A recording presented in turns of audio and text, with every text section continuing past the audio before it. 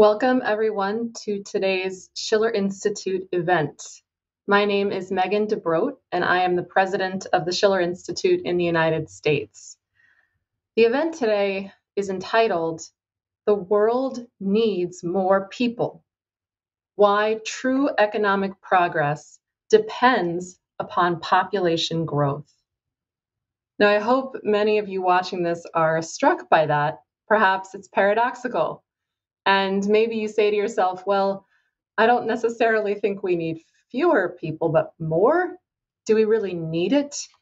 And hopefully by the conclusion of our discussion today, you will have been provoked, at least, to understand why expanding human population on Earth and off of Earth to billions and billions and billions of souls is absolutely essential for your and your grandchildren's survival. Now, before I introduce our speakers for today's event, let me say something about the context in which we're meeting today. Now, many of you may, and maybe some of you not, have been paying close attention to some of the recent escalations of the various and each very dangerous crises which are now underway across the globe. For example, over the recent week to 10 days, an extremely precarious and potentially explosive situation has been stirred up in Ukraine, in the Donbas region in the east, with military actors on the ground from Kiev and the Donbas, with heavy equipment being moved into the area, troops being moved, shells fired, accusations made, and so forth. And Zelensky and the Ukrainian government is now demanding, or perhaps actually being told to demand, a process for membership in NATO, which is a known red line for Russia. Ukraine is saying, or there are rumors that Ukraine is saying it wants to take back Crimea. There are accusations against Russia of aggressively amassing troops on Ukraine's border for an invasion. Now, Russia has given very stark warnings that they are absolutely aware that this is being stirred up by the West in order to target Russia, and that in no uncertain terms will Russia be bullied. They've warned Ukraine that they are playing with fire and may not make it to the other side of such a foolish game. And a game it absolutely is. Russia is right in its accusations. Many of the members in and around the new Biden administration, like Victoria Nuland, Michael Carpenter, and others, are the exact same people who in 2014 overthrew the legitimate government of Ukraine and installed neo-Nazis into power in that country. Now, yesterday, Secretary of State Blinken spoke with his counterparts in Germany and France and reaffirmed, quote, this is from the State Department release, their mutually unwavering support for Ukraine's sovereignty and territorial integrity, the need for Russia to end its dangerous and irresponsible rhetoric, its military buildup in occupied Crimea and along Ukraine's borders, and unilateral Russian provocations along the line of contact in eastern Ukraine. Now, this game doesn't stop there. The provocations against China also continue with, for example, the so-called freedom of navigation naval maneuvers in the South China Sea. There are also completely outrageous and provably false claims being thrown at China that China is committing genocide against the Uyghurs in Xinjiang province. And just a quick note on the hypocrisy of all of this, there's much to point out. This weekend is the 2-year anniversary of the journalist Julian Assange being thrown out of the Ecuadorian embassy to the wolves to be taken to rot away and be slowly killed in prison. So I know there are going to be activities around the globe supporting Julian Assange's release. But on top of this, just yesterday, the State Department announced that it was issuing new guidelines on U.S. government engagement with Taiwan that, quote, reflect our deepening unofficial relationship, which is absolutely a well-known red line for China. Now, You add to this the absolutely astounding world hunger crisis, which has grown both in scope and in completely heart-wrenching severity over the past year to really unbelievable levels. The head of the World Food Program, David Beasley, who has been extremely sharp and outspoken on this, and he continues to stress that famine is man-made and that we have developed a vaccine against hunger called food. David Beasley did an event on Wednesday to promote a new documentary which has been released on the crisis of malnutrition among the children of Yemen, which is called Hunger Ward. And at the event, Beasley reviewed the crisis. He said, he was speaking to a group of students. He said, when he came into office in 2017, there were 700 million people globally who were hungry, and 80 million of those were on the brink of starvation.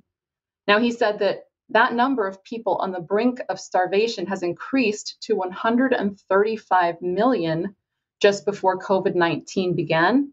And today, that number is 270 million people, with 34 million of those at the point of starvation.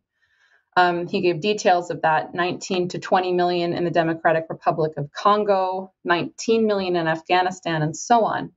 And he said pointedly, he said, I get upset. In 2020, a new billionaire was created every 17 hours. Now, just a note, that means almost 500 new billionaires that year. And Beasley said, all I need is $5 billion. Now, we also have a looming breakdown of the global financial system, which is right in the midst of all of this, and in fact, driving all of this. And I think you might hear more about that later in our event. Now, all of these are not separate crises. What we're looking at is a single breakdown event of the dominant global system. This is the system of geopolitics, of empire, which has become hegemonic since the end of World War II, and increasingly since the fall of the wall in 1989. And that hegemonic system has collapsed. And the problem that we have today is not that we don't know how to fix it. It's not that we don't know what the solutions are to end poverty, to address world famine, to stop the wars. The problem is that the gut reaction of the elites, those in charge and running policy, the reaction of those people to the collapse of their system as consistent with their axioms and their view of man is to reduce the population. And that's coming through war, through famine, and through disease. Now, Schiller Institute founder and president Helga LaRouche gave a webcast earlier this week. And in that, she said, neither in the United States nor in Europe is the political establishment willing to reflect on why their policies are failing.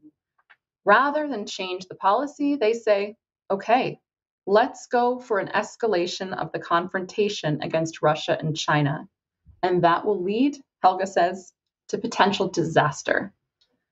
And what she said is, what it comes back to is the question that we need a paradigm shift where we correct those neoliberal policies which have created the condition for the pandemic to arise in the first place. And it would require that governments change their policies to say, we are going for industrialization of the global South, because that's the only way we can eliminate the conditions which make pandemics possible. It's a moral question. It would be so easy to change this. We could build ports, we could build railways, cities. It could be done. And it would be the motor for Europe and the United States to pull ourselves out of the present crisis on top of it. Now, our job here today, our goal, if you will, is that you, me, our speakers here today, and hopefully the other 8 billion or so souls on the planet today, come together to build a new anti-Malthusian alliance.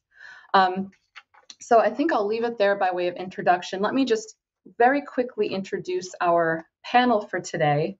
So joining us, we have Diane Sayre, who is an independent candidate for U.S. Senate in New York in 2022, running against for the seat which is currently occupied by Chuck Schumer. Excuse me.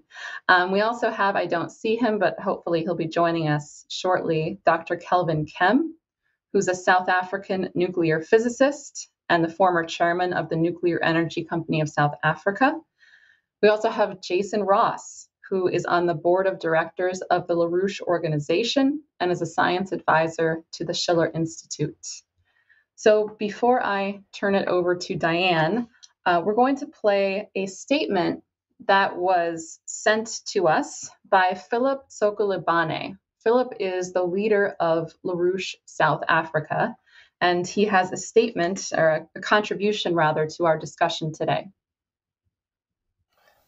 I'm Ramasimum Philip Sokolibane, leader of the LaRouche movement in South Africa and a member of Helga Zepp LaRouche's Committee for the Coincidence of Opposites. Last October, I issued an urgent warning that my country and the entire continent of Africa faced a threat of mass genocide from the twin killers of the COVID pandemic and starvation conditions, whose threat was also strongly voiced by David Beasley, head of the World Food Programme. I demanded urgent action from all nations and the U.S. under President Donald Trump to make dealing with this crisis a priority. No action was taken by Mr. Trump, nor was any coordinated, effective action taken by the rest of the world in coordination with the United States. I said people will die, and they are dying in appalling numbers, well above so-called official death counts. There are urgent appeals for vaccines now available in the US and stockpiled there, appeals that were also made by my president, Cyril Ramaphosa, speaking on behalf of the African Union, while China and Russia have responded. The appeals have been refused by the United States. I've repeated my urgent call for immediate aid to the new U.S. President Joe Biden. So far, there has been no response, only a continued refusal to send either food or vaccines. Africans don't need charity or pity from the West or from anyone. We need help now without murderous contingencies and strings that try to bind us to geopolitical schemes and sacrifice our sovereignty and dignity. We will not submit to the dictates of a global green order that says we cannot develop because we threaten the climate. I helped lead demonstrations against the anti-African tool of British imperialism, Barack Obama, who came to my country to tell us that we should not want air conditioning or automobiles or technologies to raise our own food. We refuse such arrogant orders and reject policies of continued and forced underdevelopment justified now by the fake science of the Green World Order. We have had great leaders with visions of African development against imperialist looting and underdevelopment. Nasser in Egypt, Nkrumah in Ghana, Diop in Senegal, Murtala Mohammed in Nigeria, Garang in South Sudan, Lumumba in Congo, and of course Mandela in my country. They are for the most part isolated and ignored or assassinated by the imperialists. The great statesman and economist, the late Lyndon LaRouche, and his wife Helga have sought to work with a new group of African leaders who will not bow and scrape to the imperial masters of the Malthusian green genocide plan, but who will build a new just world economic order based on peace, cooperation, and development. We have no choice but to fight for this new world order of development and peace now with all our strength and determination. The alternative is literally death, unnecessary but certain death, as the crisis facing Africa proves. Okay, thank you very much, Philip. So without further ado, I'd like to introduce Diane Sayre. And I had the title of her presentation, but I've lost, I found it. So the title of her presentation is The Anti-Imperialist Mission of the United States. Diane? Great. Thanks, Megan. And thanks a lot, Philip Sokolebane. I wish South Africa had the electricity and internet capability that Philip could be with us live more easily. I'm on another journey of discovery, I'll put it that way, about some aspects of our nation and a certain role that we are to play in the world, which was really known by all of our greatest leaders, but has been not merely forgotten, but crushed very deliberately since, well, we could say since Earth Day, but a little bit prior to that in the 60s.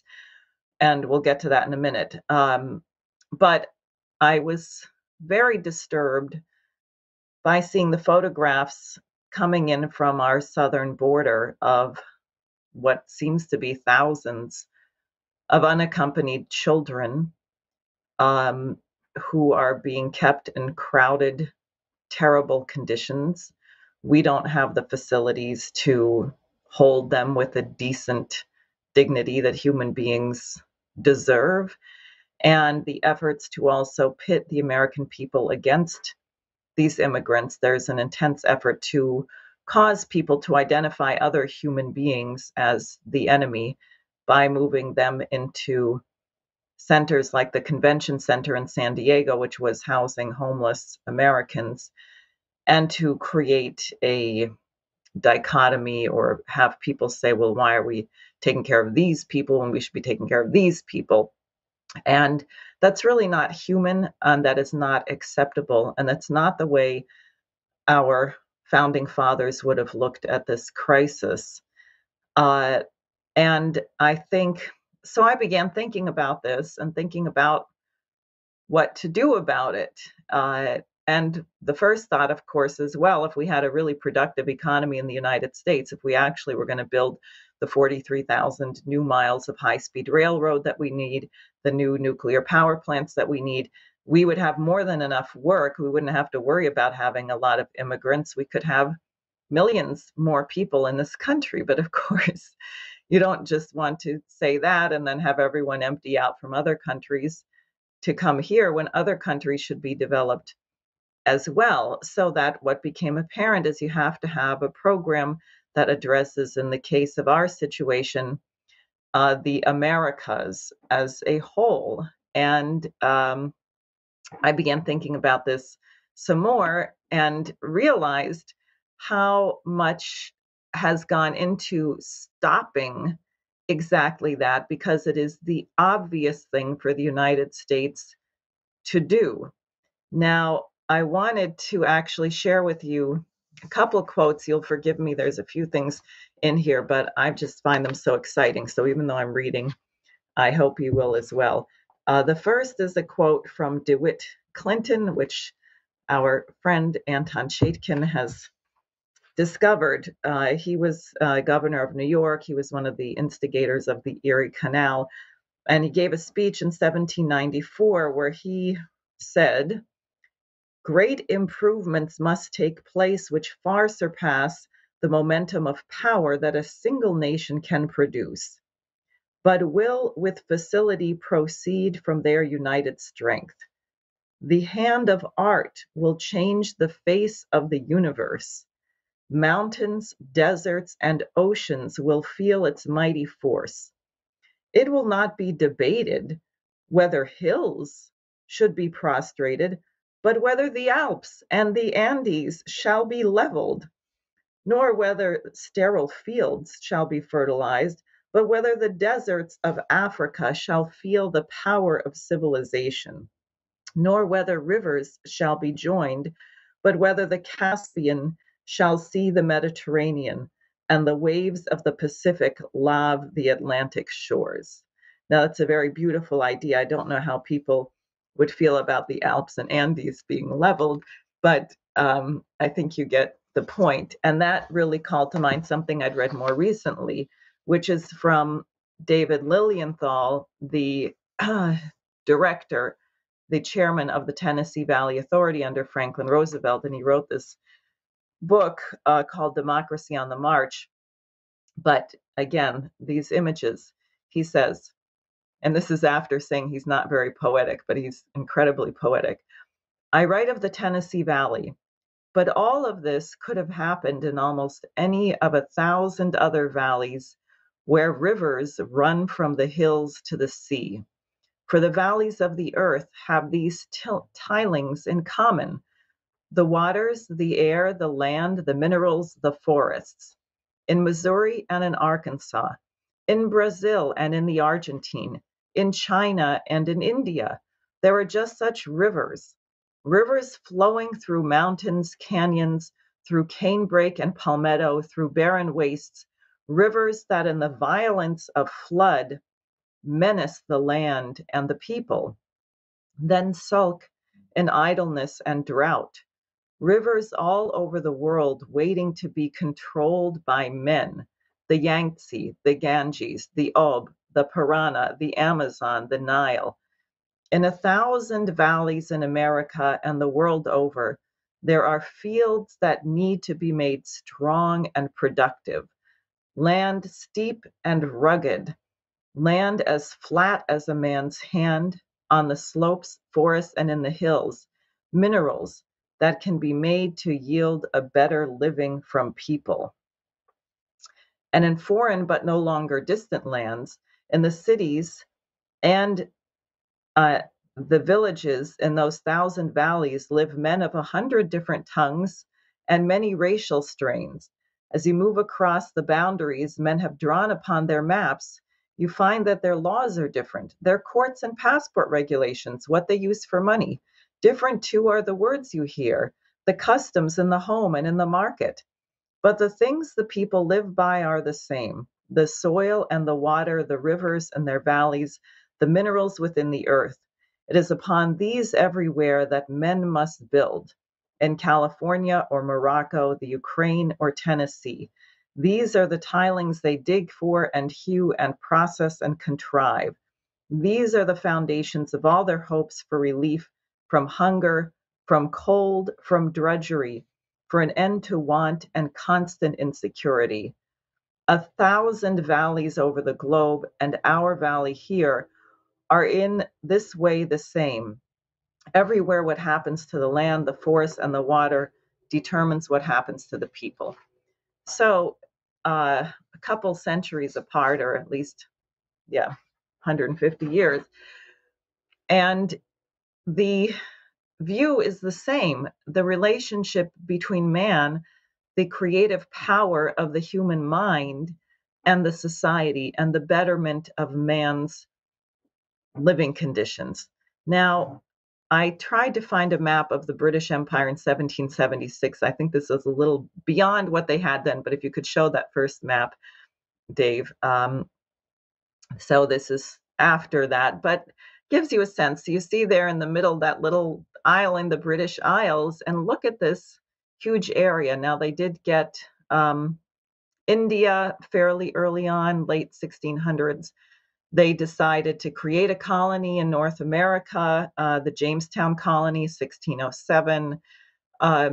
So that little place is running or attempting to run and colonize vast parts of the planet, really the whole planet, frankly, if they could do so, and with horrible results. You can go to the next slide,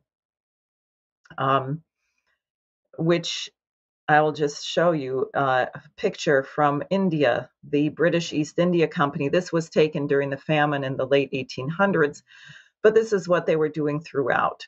And what they were doing in India is no small part of the reason why people in the Americas knew that they were going to have to get their independence from them. So now think about the location of the United States and our revolution. And you can go to the next map. I found this very striking. So if you look at the globe, the obvious thing is that we take this entire stretch of land from the northernmost reaches of Canada, the Arctic Circle, all the way down to Antarctica, right, the tip of Argentina, Chile, that this is a huge region, and it could become a major bulwark against the policies of empire, against the British imperial looting system, against their degradation of man. And in fact, this idea was not unknown to people. It actually goes back as far as Henry Clay and earlier. You had people in Iberoamerica like Simón Bolívar in the early 1800s who were talking about this kind of development. And I would urge everyone to imagine in your mind's eye what the world would be like had we actually done this. We probably would be on Mars by now. And it was very, very explicit, actually, the people promoting it, because they were aware of the British Empire. They were aware of some of the hostilities in Europe, the lack of trade. And they said, we have to have a market for American goods. That means that it's in our interest to raise the standard of living of all of our southern neighbors so that we can trade with them. We don't want to be dependent on the British or necessarily Europe for trade. We want to develop markets and friendships in this part of the world. And it became very explicit in the mind of James G. Blaine, who was the Secretary of State of President Garfield, and then who was the mentor of President McKinley, both of whom really tried to bring this kind of approach into reality, both of whom were assassinated. So think about that. Now, in 1901, do we have the picture of the Pan American Exposition? Yeah, this is the manufacturing hall at the exposition. And what I'm going to do is just read you, and we have that text there, from the speech of President McKinley, which comes from the September 5th, the day before he was assassinated. These are just excerpts. To the commissioners of the Dominion of Canada and the British colonies, the French colonies, the republics of Mexico and Central and South America, and the commissioners of Cuba and Puerto Rico, who share with us in this undertaking, we give the hand of fellowship and felicitate with them upon the triumphs of art, science, education, and manufacture, which the old has bequeathed to the new century. Expositions are the timekeepers of progress. They record the world's advancement. They stimulate the energy, enterprise, and intellect of the people and quicken human genius. They go into the home. They broaden and brighten the daily life of the people. They open mighty storehouses of information to the student. Every great exposition, great or small, has helped to some onward step. Comparison of ideas is always educational, and as such instruct the brain and hand of man. Friendly rivalry follows, which is the spur to industrial improvement, the inspiration to useful invention, and to high endeavor in all departments of human activity. Who can tell the new thoughts that have been awakened, the ambitions fired, and the high achievements that will be wrought through this exposition? Gentlemen, let us ever remember that our interest is in concord, not conflict, and that our real eminence rests in the victories of peace, not those of war. We hope that all who are represented here may be moved to higher and nobler effort for their own and the world's good, and that out of this city may come not only greater commerce and trade, but more essential than these, relations of mutual respect, confidence, and friendship, which will deepen and endure. Our earnest prayer is that God will graciously vouchsafe prosperity, happiness, and peace to all our neighbors, and like blessings to all the peoples and powers of earth. So, this is the United States. In other words, our Declaration of Independence, our Constitution, were never intended. In fact, you can't say that all human beings are created equal unless you mean it for every human being on the planet. Doesn't mean you're going to run around invading countries and imposing policies on them, but it means you're going to do everything in your power to create the conditions economically and politically for every person to liberate themselves from the shackles of the oligarchical system. And this has been very much lost, but I don't think is really foreign to Americans. I think that people actually want to do the good. After all, that's what the Mathers said on Essays to Do Good. Human beings want to do good. We don't want to be a country that's a blot on the progress of mankind.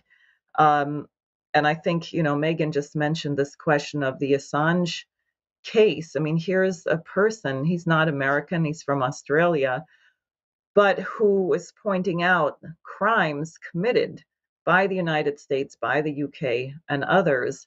And instead of being open to say, hey, in the name of forming a more perfect union, in the name of furthering this experiment of the United States, we're going to have to put a stop to these atrocities. This isn't what the United States is supposed to be. Thank you very much for pointing these things out to us. No, he's being left to languish and die in prison. I think it's really important to reflect on what's happened to the identity of the United States. Now, my presentation today, there's so much more that could be gone through. There's so many more details, but I'm just trying to kind of give you an arc and a sense of also the very willful destruction of our identity and a way of thinking about what we should be doing, and how this, I think, ties together some of the thoughts of the speakers that will also be with us. So we had Franklin Roosevelt, who I read you from David Lilienthal. He was very, very clearly of the same mind, very clearly anti-imperialist.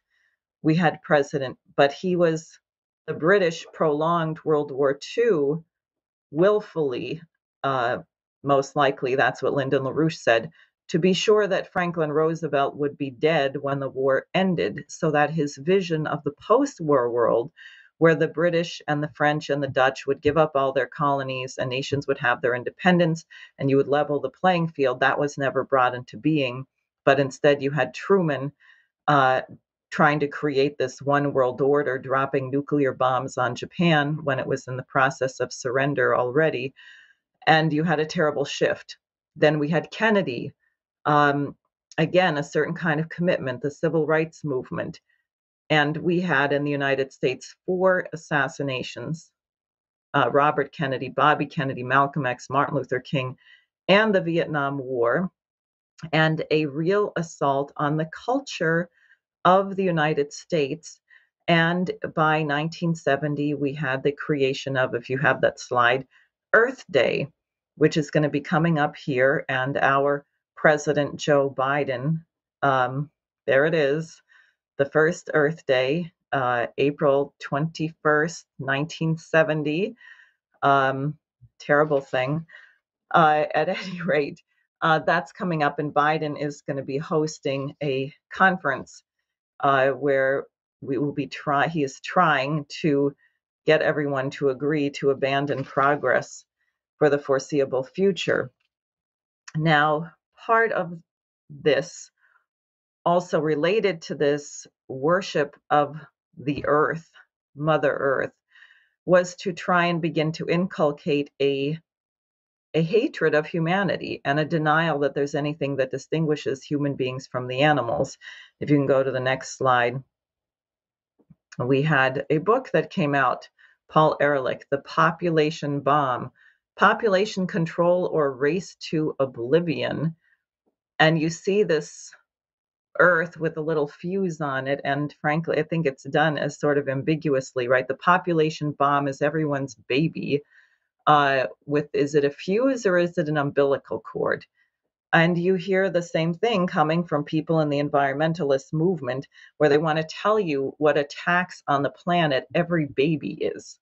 So instead of seeing a baby as a potential Einstein or a Beethoven, or the potential scientist who's going to be curing cancer, or the person who's going to be designing the manned colony on Mars, what you see is this baby actually is so many tons of carbon dioxide.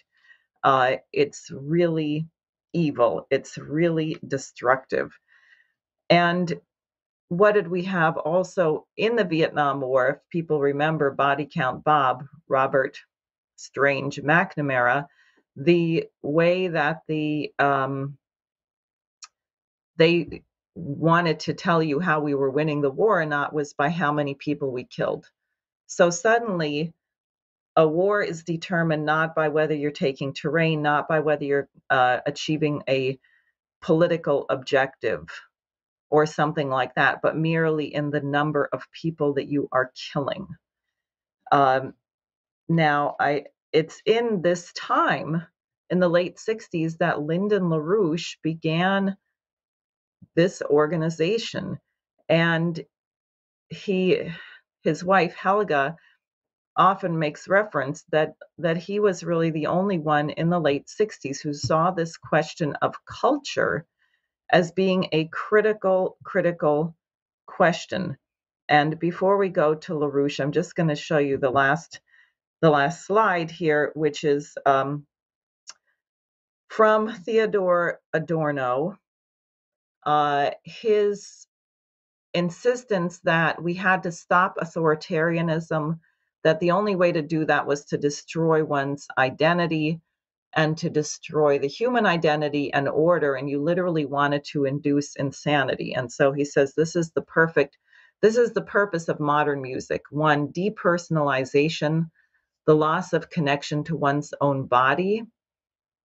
Two, hebephrenia, and you can think at number one about all of these sex changes and so on. It's, at any rate.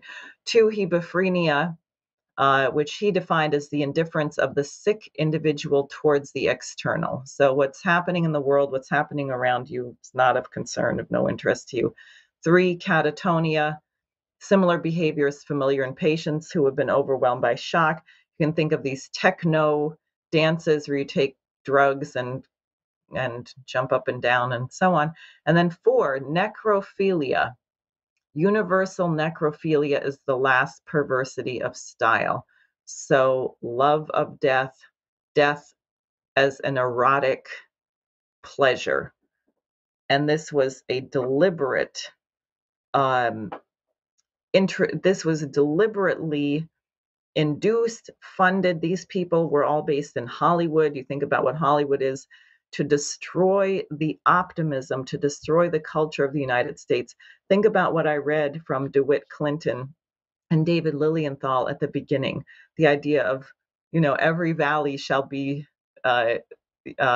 exalted, the crooked mates, all of these things, really, what human beings were going to do to transform the environment.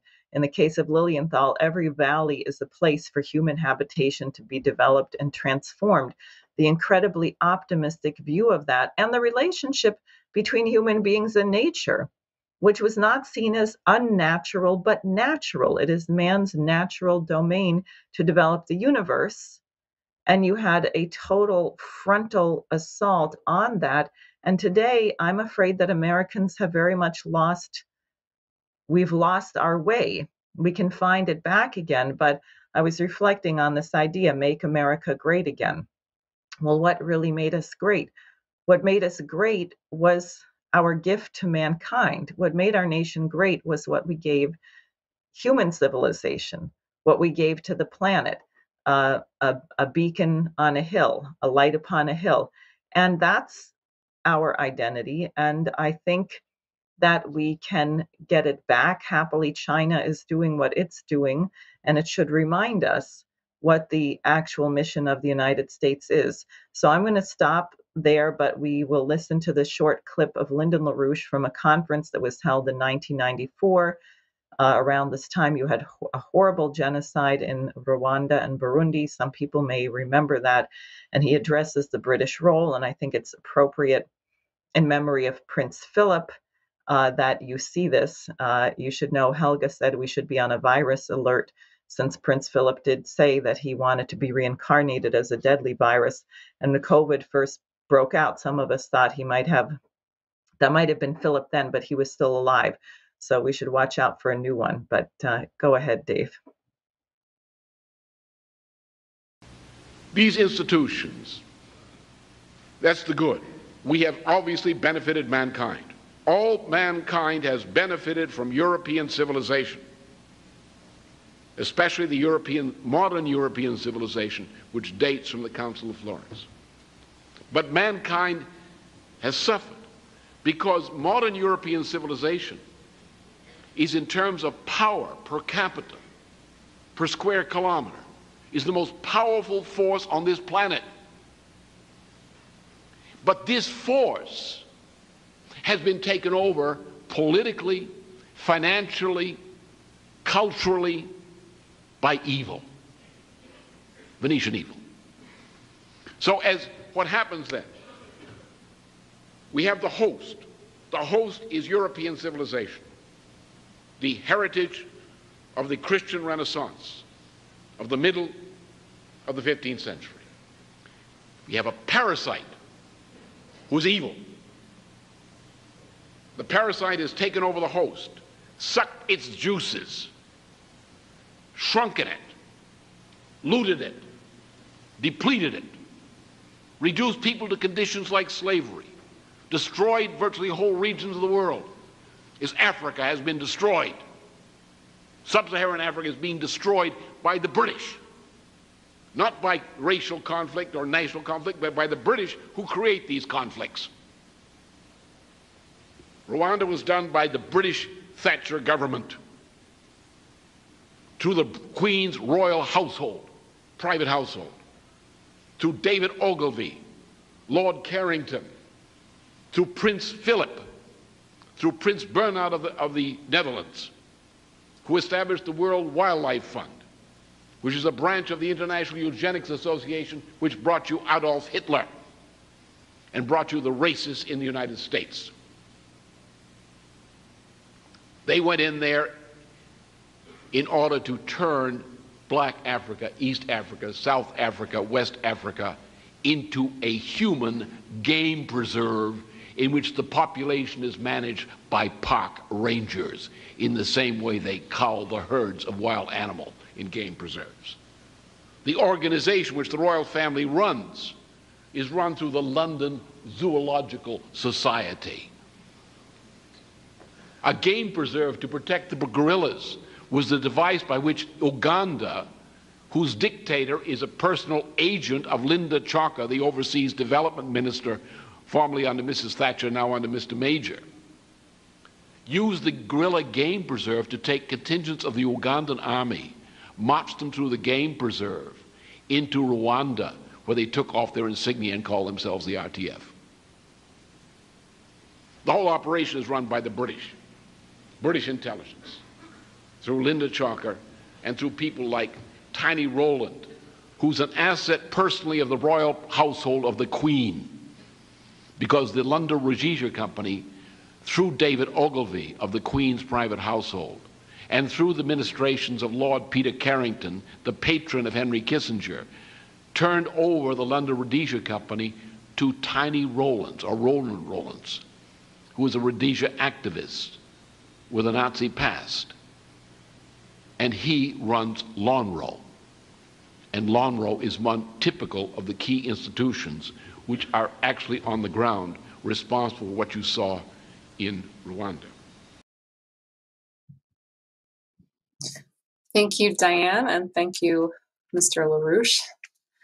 So if you're just joining us, this is the Schiller Institute event, The World Needs More People, Why True Economic Progress Depends Upon Population Growth.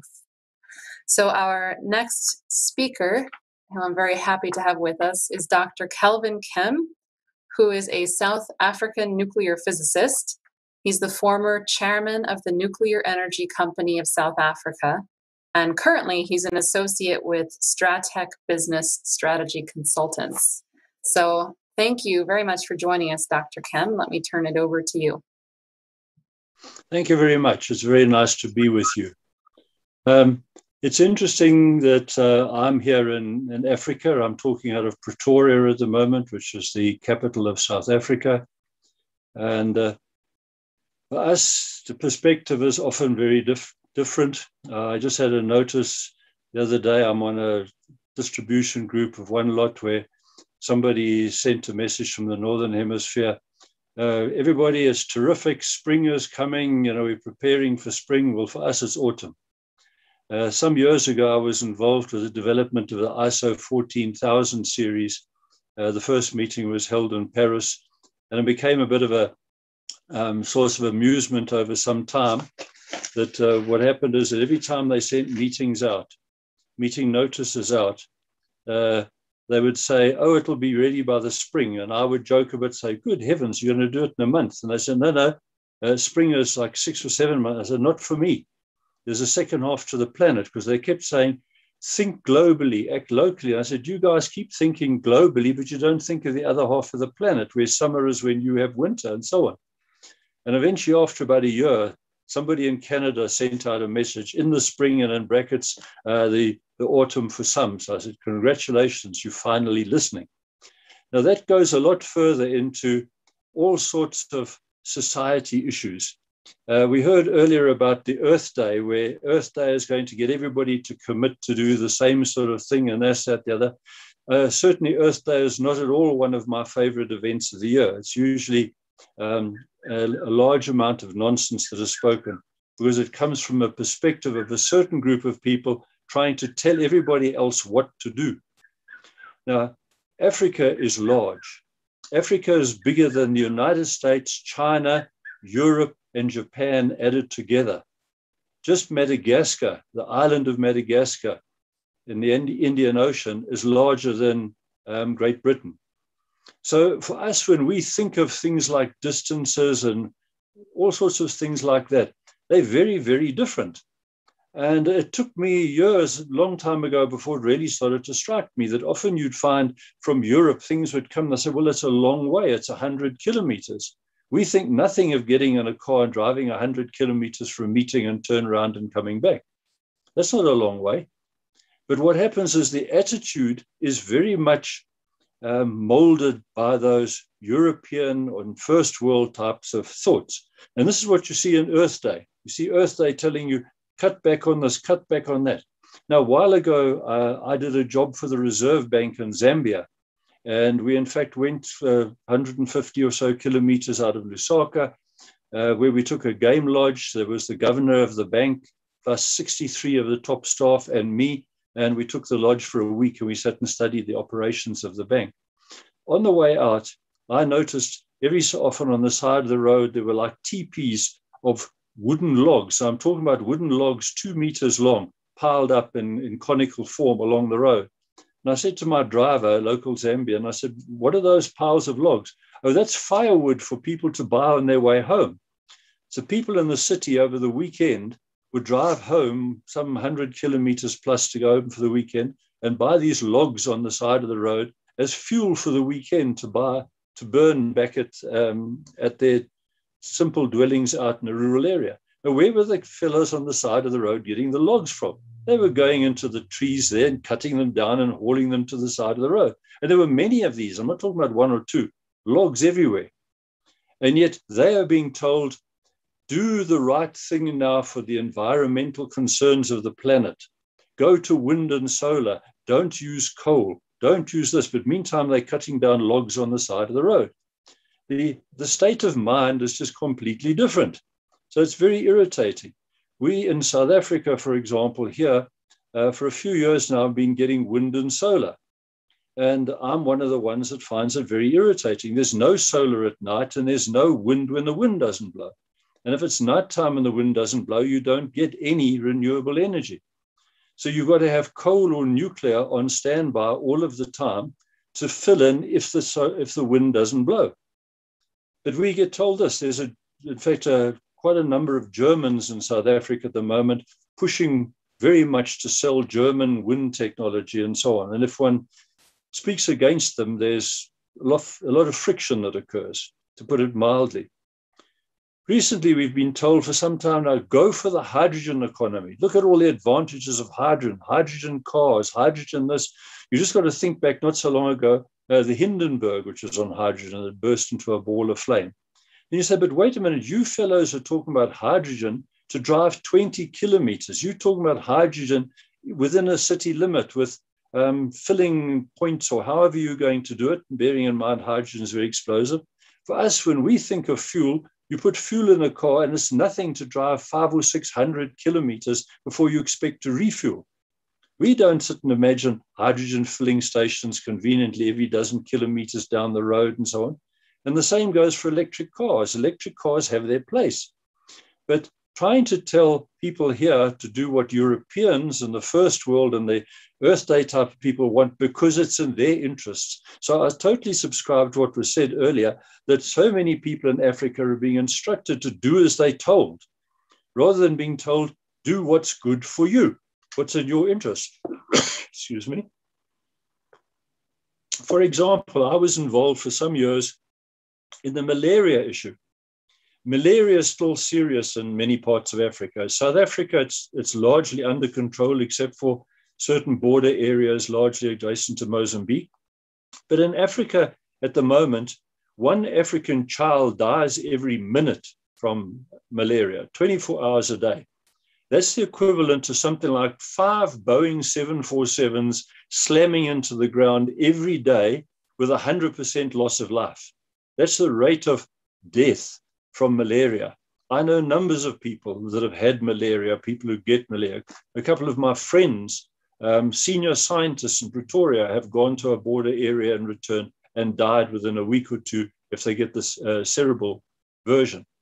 And yet we were told, do not use DDT because in Europe they've decided that it's bad because DDT does all this thing to birds and so on, which it turns out it doesn't.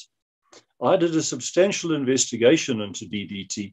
I found people who'd eaten DDT. They'd had so much DDT around them. I went on a national campaign for a while doing public lectures on DDT. I did television, radio appearances on DDT and so on. And I remember so clearly, after one of my public presentations, an old lady came up to me very hesitantly and said, oh, could she ask me a question? Because I'd said in my presentation, look, DDT is not going to give you cancer. That's all a myth. It hasn't done so. And she came up and said, I'm so relieved to hear that. And I said, oh, I see. And she said, yes, when I was a little girl, my mother gave me and my sister a teaspoonful of DDT every week to ward off polio. Now, polio was a big problem. And then polio vaccine came about. But when DDT was seen to be the magic chemical against malaria at the time, people thought, wow, if this is a magic thing, mothers in desperation were giving their children teaspoons full of DDT every week to ward off polio. It doesn't work. It doesn't ward off polio.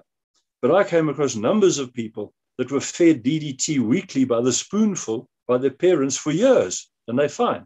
But this lady said she'd been living for about the last 60 years of her life in mortal fear of the cancer she's going to get because of all this DDT she had. I had found people that were covered in DDT, had been working with it and so on. And it's really not reasonable to come up as a result of the Rachel Carson book and other things that turned out to be mostly fantasy, that this type of thing is being done. To this day, in Mozambique and certain other places, they're dead scared to use DDT to combat malaria because American foreign aid companies say we will not give you foreign aid if you don't abide by our environmental regulations, and our environmental regulations do not allow for the use of DDT. So we'd rather that your children die and your adults get sick than allow you to save them, because it's in our interests to abide by the psychology we find back home, which so much of which is generated out of Earth Day and so on. So it is really interesting looking from an African perspective.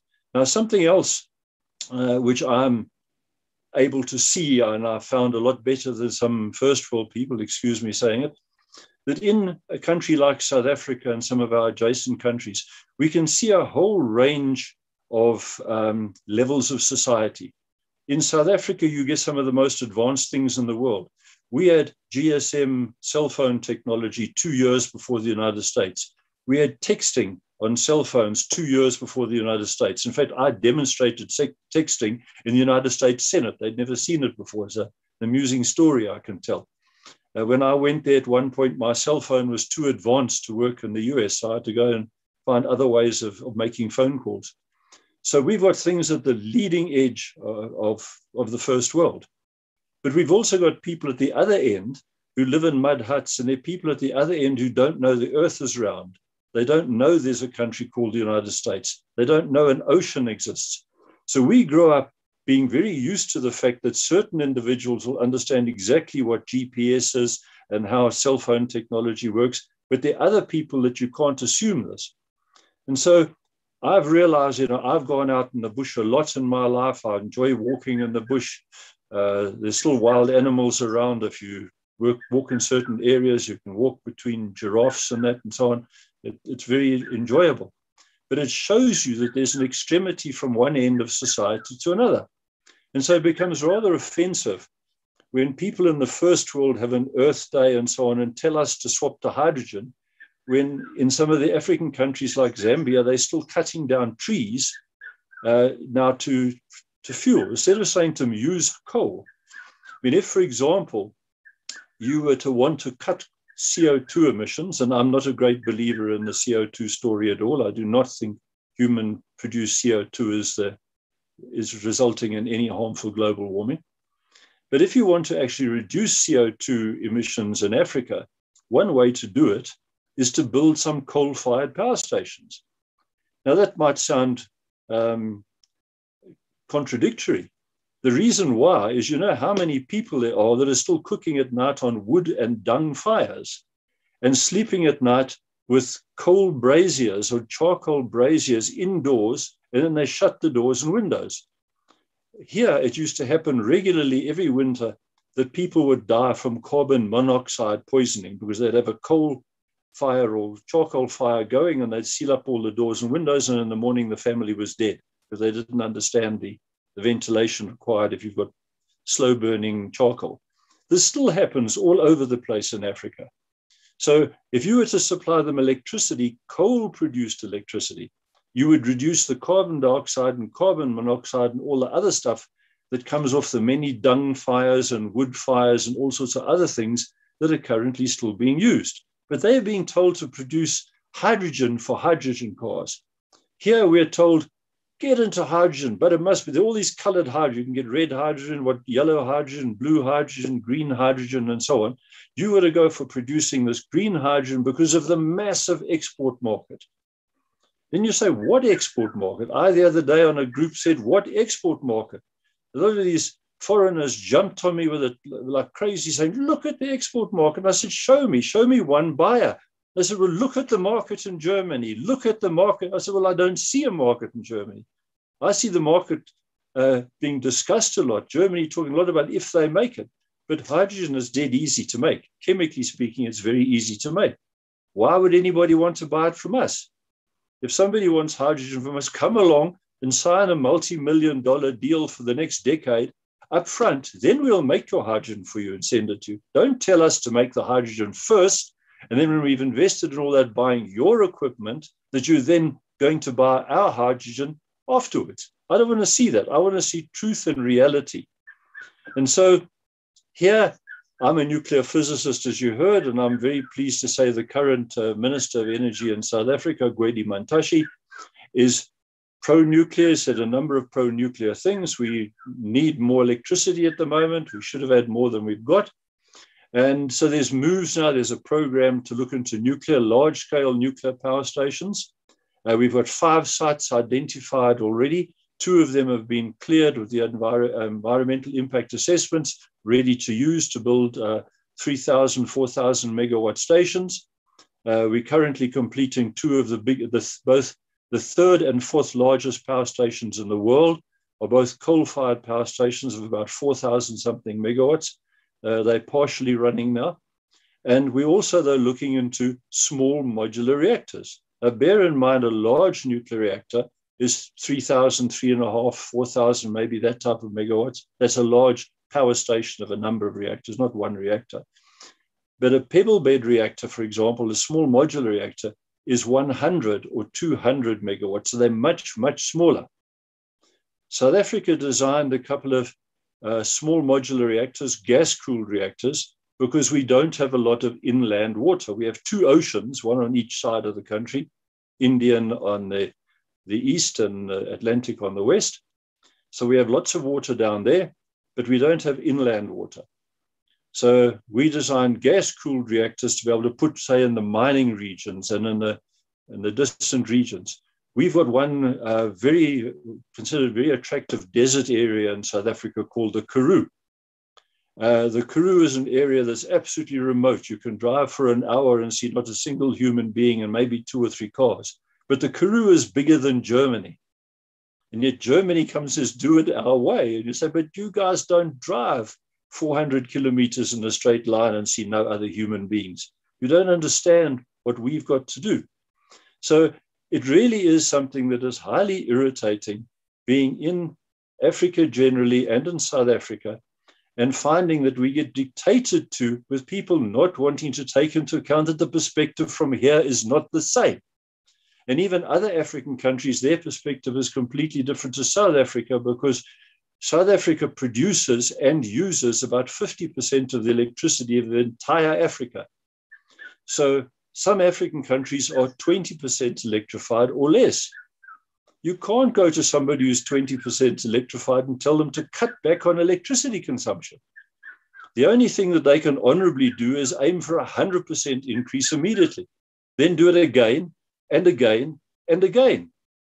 South Africa is it's 85+% electrified. We need to double our electricity consumption in any way we can to improve the lifestyle of the people, to give them clinics, to give them education. We don't want to go along and start not using the coal that we have as a natural major asset in the country, because somebody else in the first world is telling us that under their belief system, we've got to toe the line, that if our children die of malaria and such like and don't have clinics, then tough luck, we've got to do as they say. Our population must be seen as an asset, not as a liability, and the same for many others in Africa.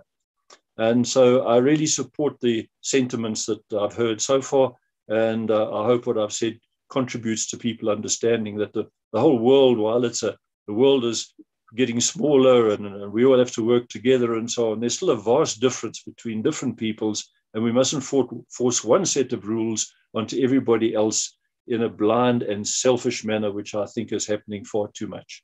Thank you very much. Thank you very much, Dr. Kemm. Very hard-hitting. Thank you. So before I introduce our final speaker, let me just say that for our discussion period after our next speaker, we do have a few people who are with us who are experts in various fields, from nuclear energy to climate science. So I'm just kind of giving them a heads up to be prepared to offer responses and thoughts. So, that said, our final speaker today is Jason Ross, who, as I mentioned, is on the board of directors of the LaRouche organization and is a science advisor to the Schiller Institute. And Jason's presentation is titled, "The Only Limits to Growth Are Self-Imposed." Jason? Okay. Thank you, Megan. And I'd also like to thank Dr. Kemm for that really excellent presentation. That was very informative. That was great. Thank you. Okay, so what I'd like to go through today, I want to talk about something that's related to a report that the LaRouche organization just published called LaRouche Crushes the Green New Deal Fraud. And we can pull up an image of that. You can see what we're talking about here. In this report, we go through how the Green New Deal is not something that is planned to make a better future for people, but is to reduce the world's population. Now, Diane had discussed Prince Philip and his desire to be reincarnated as a deadly virus. Now, for people who didn't really hear how this happened, he passed away from a heart condition. We have an image from the physician's office when he was first diagnosed with his heart issue. I think you can see it on the X-ray there. Here's what Prince Philip had to say in the foreword to a book, "If I Were an Animal." I'm not, maybe he is. He says, "I just wonder what it would be like to be reincarnated in an animal whose species had been so reduced in numbers that it was in danger of extinction. What would be its feelings toward the human species whose population explosion had denied it somewhere to exist? I must confess that I am tempted to ask for reincarnation as a particularly deadly virus." And this is the man who is so concerned about the future of the world and who wants to make sure that we have a pleasant future for everybody and a safe one. Let's consider this fellow, whose menacing tones we are familiar with from nature documentaries. "The human population can no longer be allowed to grow in the same old, uncontrolled way. If we do not take charge of our population size, then nature will do it for us." So, why can the human population not continue to grow in the same old way, as Sir David Attenborough puts it? Well, in a certain sense, he's right. Humanity can't grow in the same old way. Without the introduction of new technologies and new scientific principles, mankind's growth will hit a limit. This limit is something that Lyndon LaRouche called the potential relative population density of the human species, or for a certain culture of the human species. That is the potential number of people that can be supported by a given land area using the kinds of technologies and social organization that are available at the time or in the culture. Well, that sets a limit. And indeed, you can't surpass that just by doing more of the old thing. You need to develop new resources, new technologies. And that is exactly what the Green New Deal acts to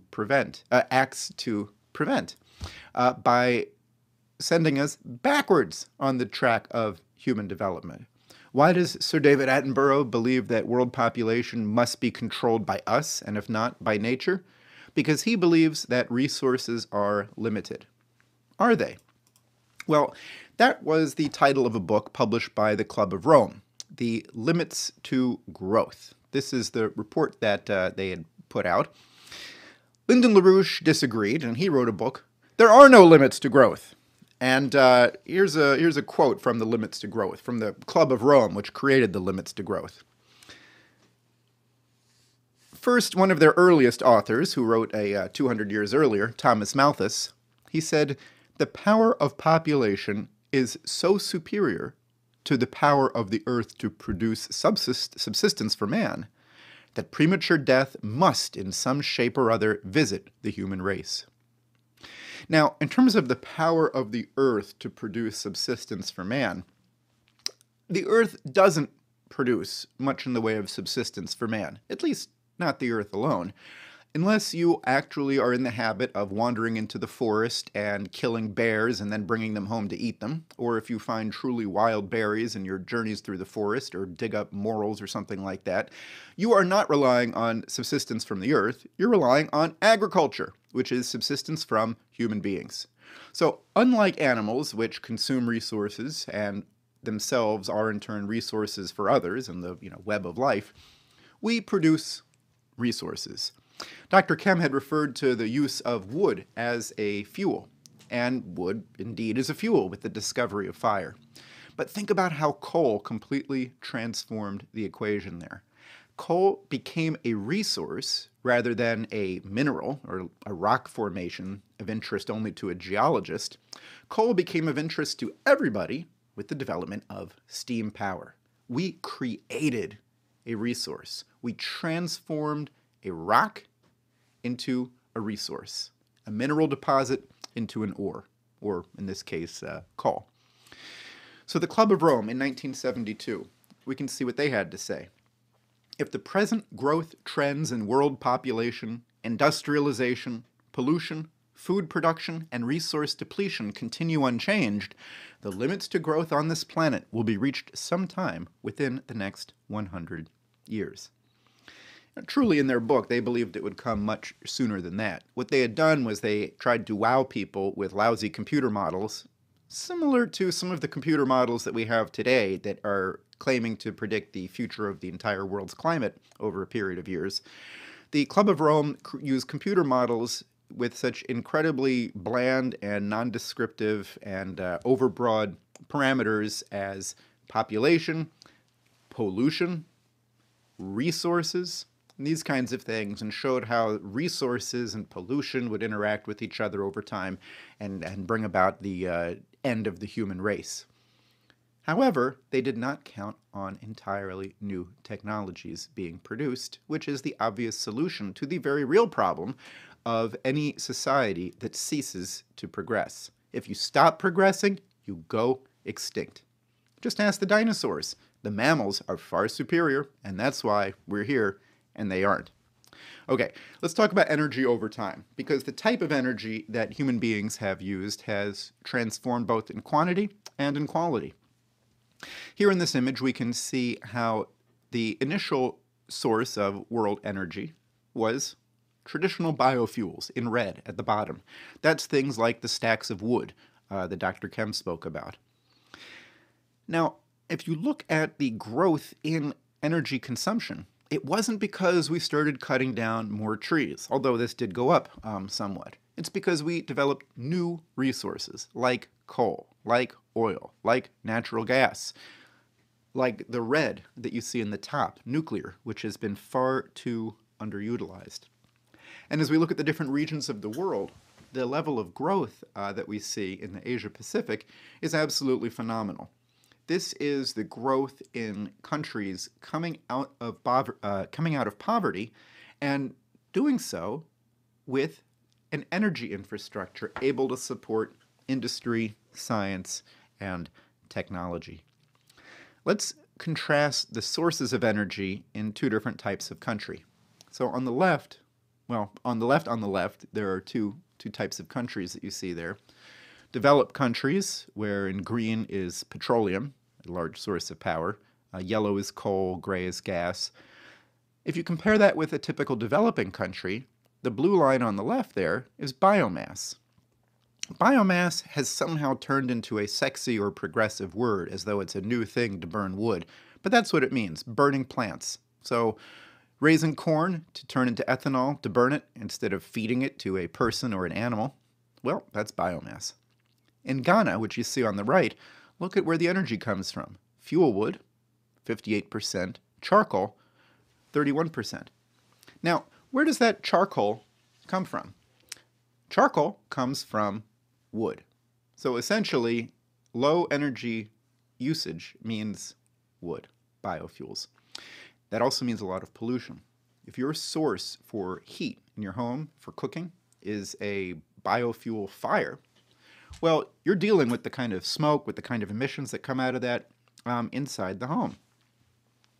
So let's talk about what the difference is in terms of how much you get out of developing a new power source.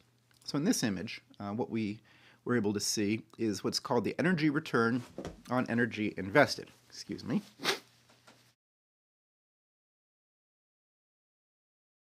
Sorry about that.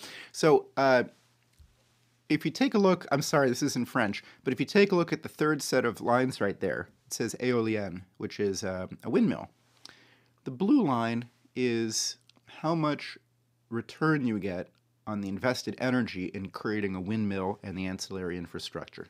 So you build a windmill, you get 16 times more energy out of that windmill than you had to consume in producing it. This is mining the resources, producing the steel, producing the fiberglass blades, transporting them, and all of that.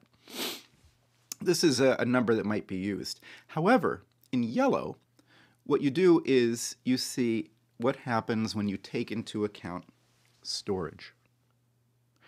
A drop of 75% in the energy returned on energy invested, taking it below the level of economic viability. So what does this mean? A windmill on its own produces energy sometimes, and if you add up all the energy it produces, you can say, oh look, it's way more than went into making the windmill.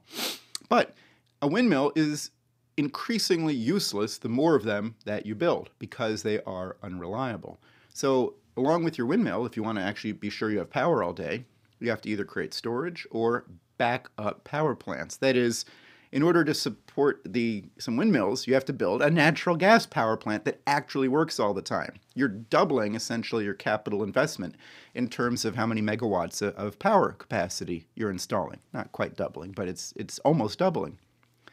When you consider that, they become absolutely useless, throwing money away. And here's why. So this is an example of different fuel sources. The energy contained in 1 ton of wood is also found in 500 pounds of coal, or 340 pounds of oil, so an improvement, or 0.0002 pounds of uranium. That's also 75 milligrams, and either number is basically incomprehensible if you try to imagine it in some type of everyday relationship.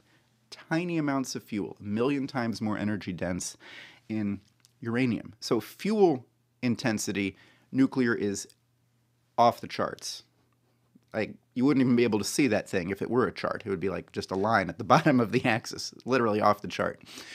Here is the amount of material that goes in to making energy sources.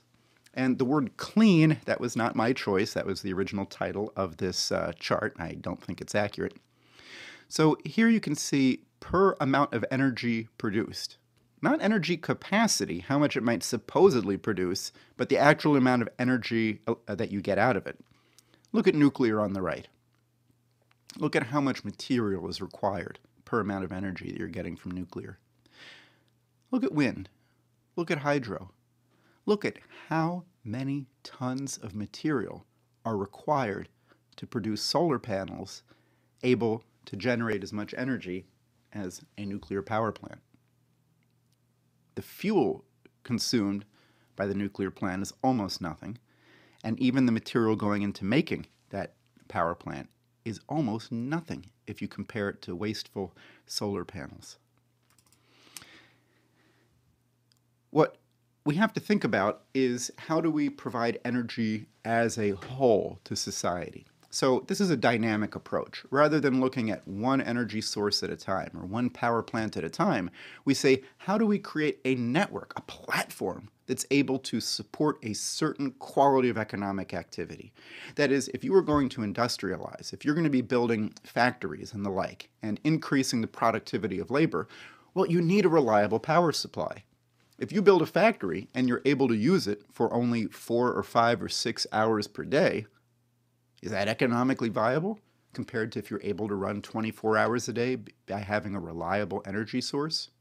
So what we have to think about is we got to get away from thinking of one energy source at a time, one solar panel on your roof at a time, and think, how do we provide society with the power that it needs? And here you see the issue with that.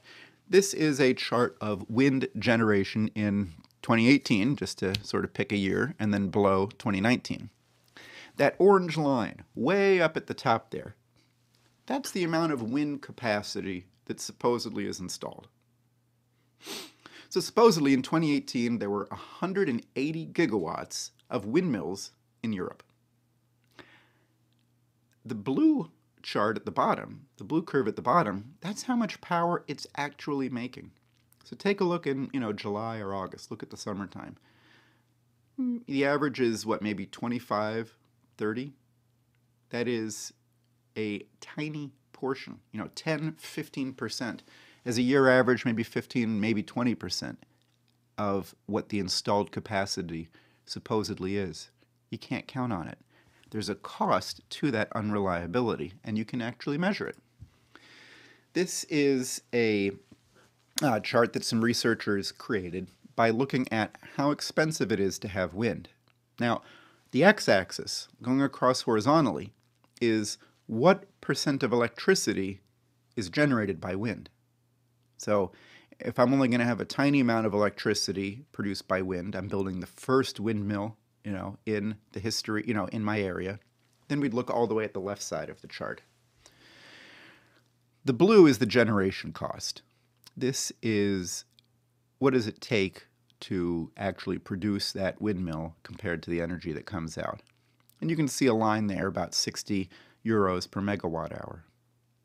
But the full cost, the cost of providing an energy system, you can see as you go up to maybe 40%, or even before that, 30% wind, if you had that as your goal, the cost of providing that wind energy will double, because as part of a system, it's useless. Here's some other similar estimates on wind and on solar.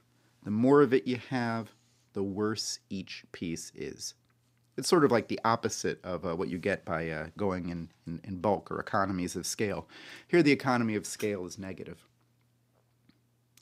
So to conclude on this and then move on to the discussion that I'm eager to engage in, as I'm sure we all are, the point to take here from this is that I'd just like to restate LaRouche's approach on resources and on the limits to growth, which is that there are no limits to growth because the universe is infinitely discoverable, and we will never run out of new physical principles to uncover and to create as hypotheses in our minds. There are so many fields of science where if you go just beyond the surface, you realize that we don't actually have it all figured out.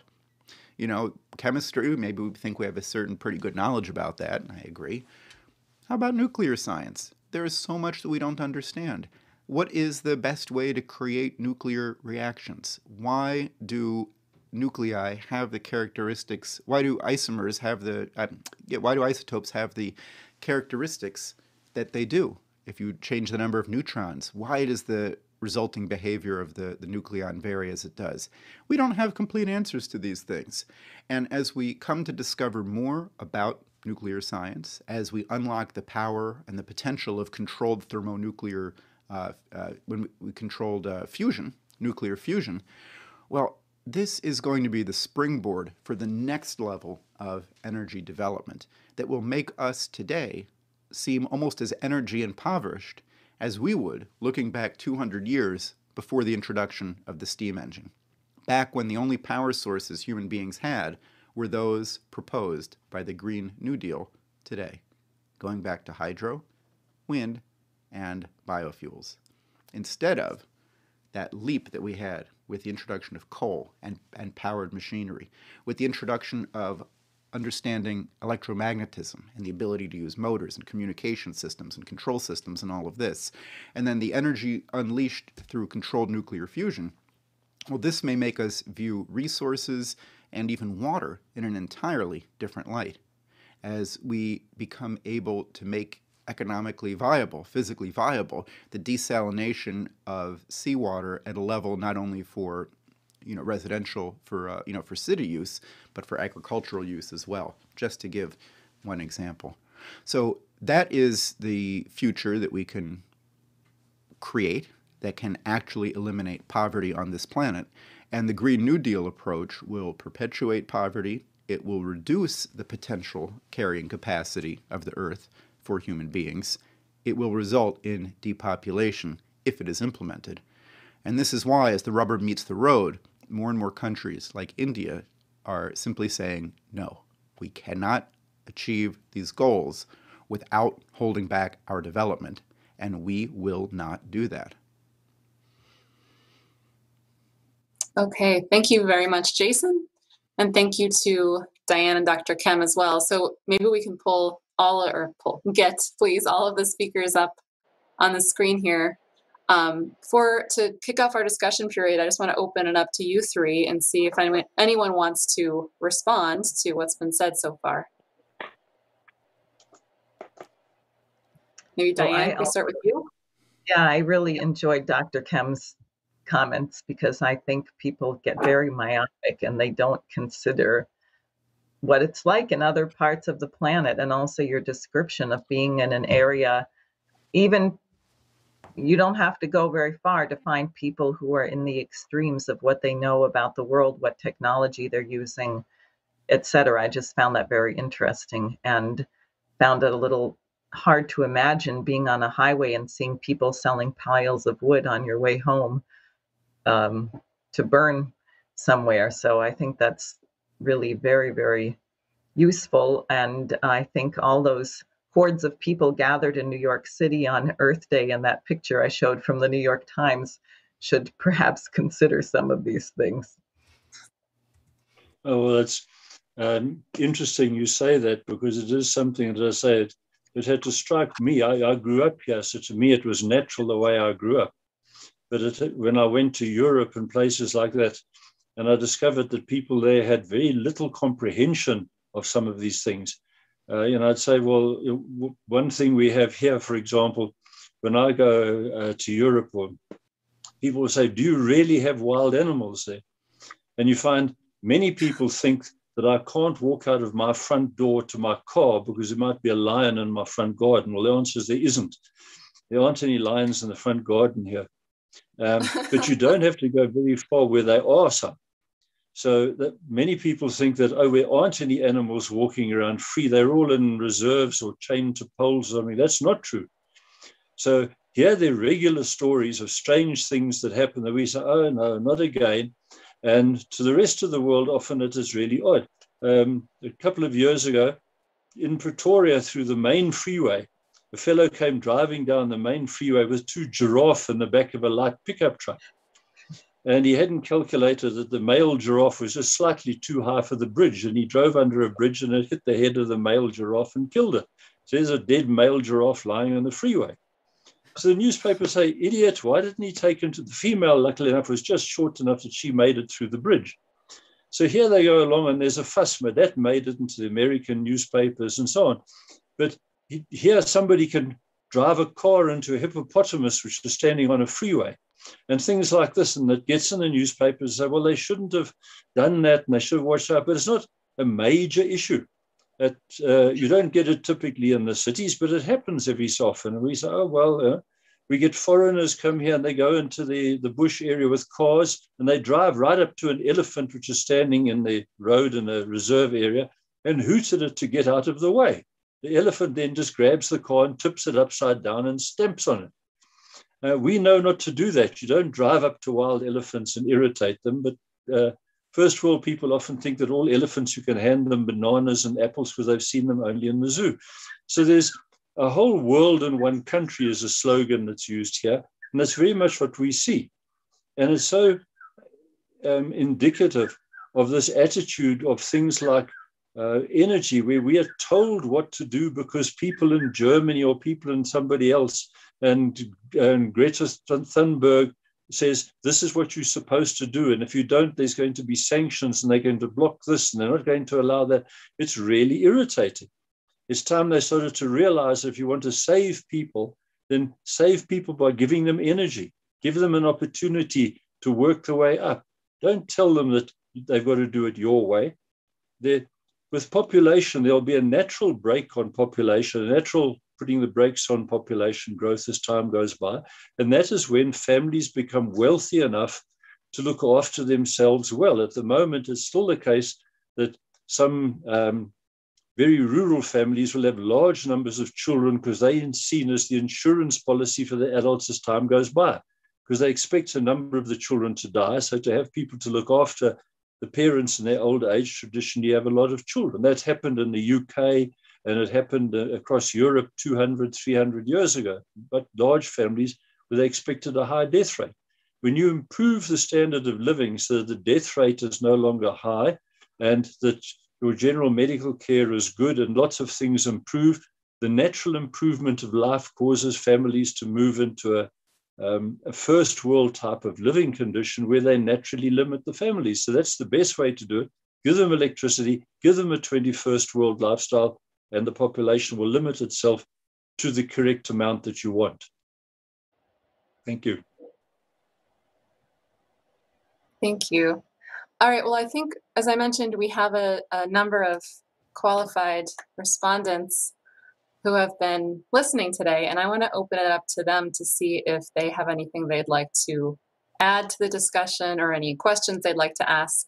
So I would just ask, if you are there, to go ahead and unmute your video and audio and speak up, and please introduce yourself.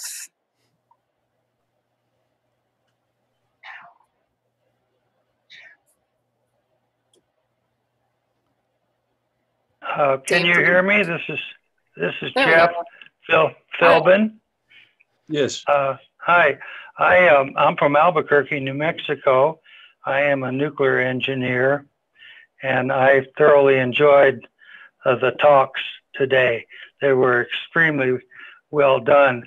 I would like to add that with regards to the environment and the CO2 issue, CO2 improves plant life growth, and the fact that we have a slightly higher part per million CO2 in our environment today has resulted in the fact that there are larger green zones around, spreading out in certain areas of the planet, and plants use that additional CO2 and they thrive on it. In fact, many greenhouses purposely introduce CO2 to increase the productivity of their plants. Our current environmental load of CO2 is about 400 parts per million, as I understand it. But in the past, based on scientific evidence from tree rings and so forth, the CO2 in the environment has been as high as 4 times that, more like 1,600 to 1,700 parts per million.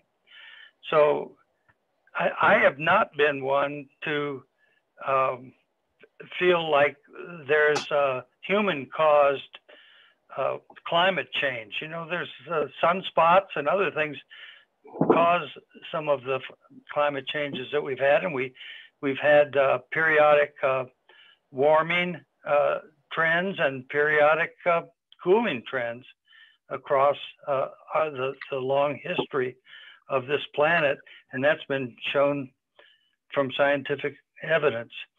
That's all. I'll sign off now and let others comment. Well, I'd like to say that I agree entirely with you, that if anything, the planet at the moment is CO2 deprived. If we get a bit more, we'll get more greening of the planet, which is what the extreme environmentalists tell us we need. We can certainly see it. There's evidence now to show that there's plant growth taking place on the edges of the Sahara and all sorts of places because of the fact that we're up to about 420 parts per million now from what it was. The planet went through a period of excessively low CO2, in fact, dangerously low. And so we really need a lot more. But there's no indication that it's problematic. There's also very, very little indication that the CO2 is linked to any global warming. There is undoubtedly some global warming. There's been about 1 degree C rise in about the last 150 years. Now, you're always hearing that there's been a 150 degree year period, and there's a 1 degree CO2 rise. And what you hear is that that's since the beginning of the industrial age. That is just a propaganda phrase. By the way, if I take my hands and do that, my hands have gone up in temperature by 1 degree. That's the amount of temperature increase you're talking about in 1.5 centuries. Now, 150 years ago, if I remember correctly, was the presidency of Abraham Lincoln. It was the time that Queen Victoria reigned in the UK. It was the time of the Crimean War. Why not say since the presidency of Abraham Lincoln? Why not say since the Crimean War if you want a time indicator? But they always say since the beginning of the industrial age, as if by implication it was the industrial age that caused the temperature rise. There's actually minimal indication of this. If you go back some time, there was a period, the medieval warm period, usually called the MWP, where it would appear that the temperature rose to higher than now. That was followed by the Little Ice Age, which is extremely well documented historically. At the time of the Little Ice Age, the Thames froze over so solidly that people would ride horse-drawn carriages up and down the river, and they had ice fairs. They're paintings. You can look them up quite easily on the internet. Paintings of ice fairs with hundreds of people walking around on the ice. That is how cold it got. That was at the time of Shakespeare, the time at which the first white settlers came to South Africa. The time at the end of that period was when first white settlers were going to the United States. Some of the inducement for that, those settlers were that they'd gone through such poor conditions in Europe, because the cold causes crop failures, it causes death through plague, energy shortages, and so on and so forth. So we know that these extremes have occurred in relatively recent times. You don't have to go back geological times to dinosaurs to find them. There was also Roman warming, there was a Minoan warming that are all very well documented in the scientific and historical records. None of them were a result of industrial carbon dioxide. So why now? The answer is that the extreme green lobby want a political reason to block the advance of industry because they want to control the economic growth of countries, to restrain things like their ideas of population growth, their ideas of who's permitted to advance and who's permitted not to advance. So they don't want to see large amounts of energy brought online. And that is why they link nuclear in as well. When you say nuclear doesn't produce any CO2, they say, oh, it doesn't matter, we'll find some other reason. Then they come up with things like nuclear waste, the unsolved problem of nuclear waste. Nuclear waste is negligible. It's very dangerous, high-level nuclear waste, but there's so little of it, and it's also well controlled by professionals. The real waste problem that's looming right now is wind turbine blades, solar panels when they become outdated. What are you going to do with all these solar panels that have got things like arsenic in them that last forever?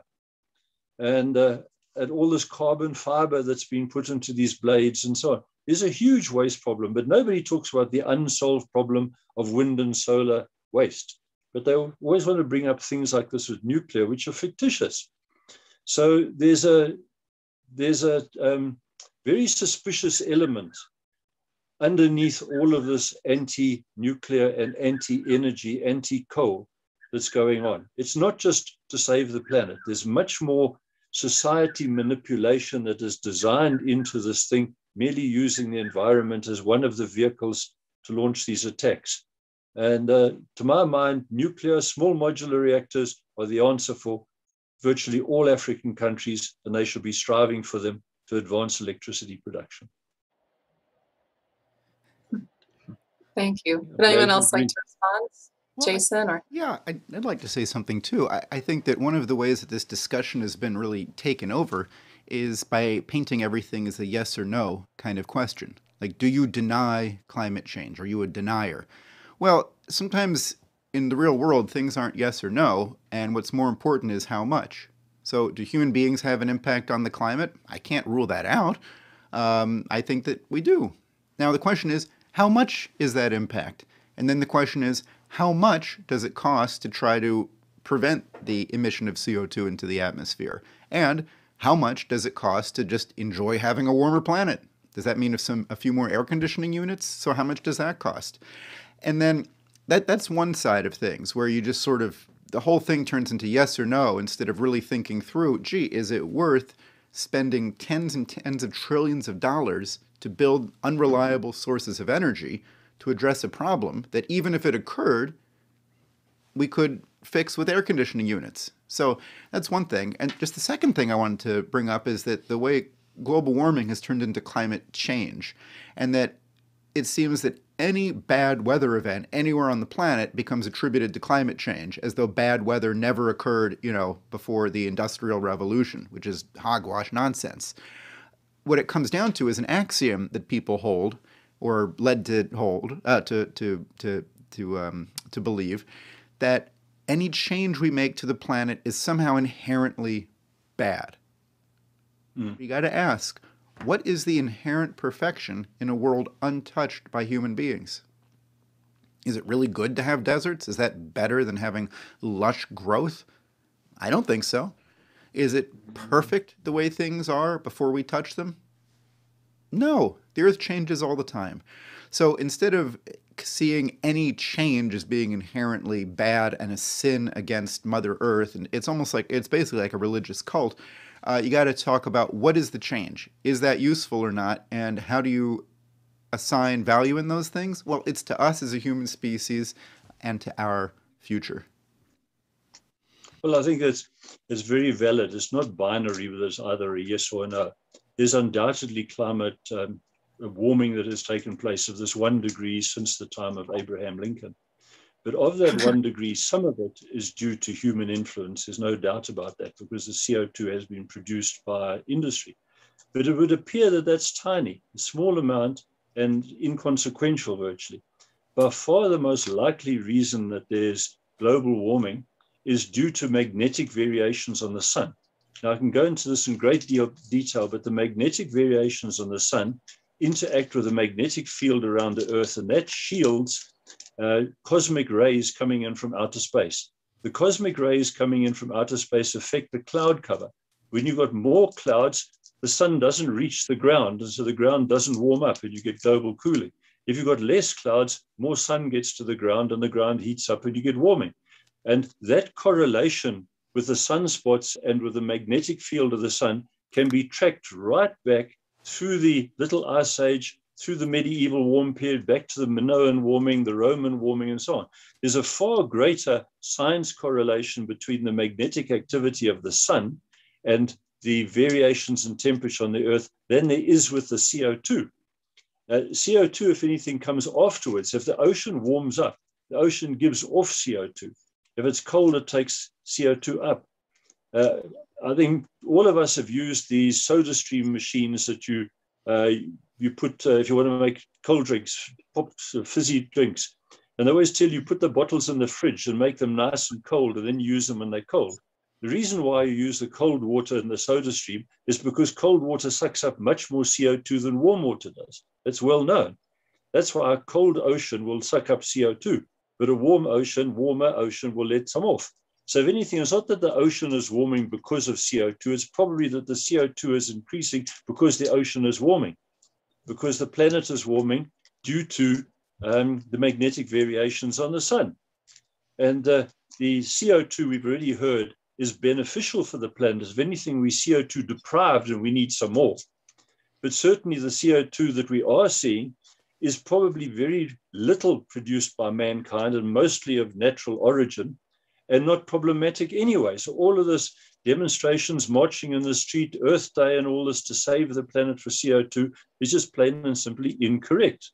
But if you go to some of these extremists and say, look into the sun, I've tried it, look into the science of the sun, not look into the sun.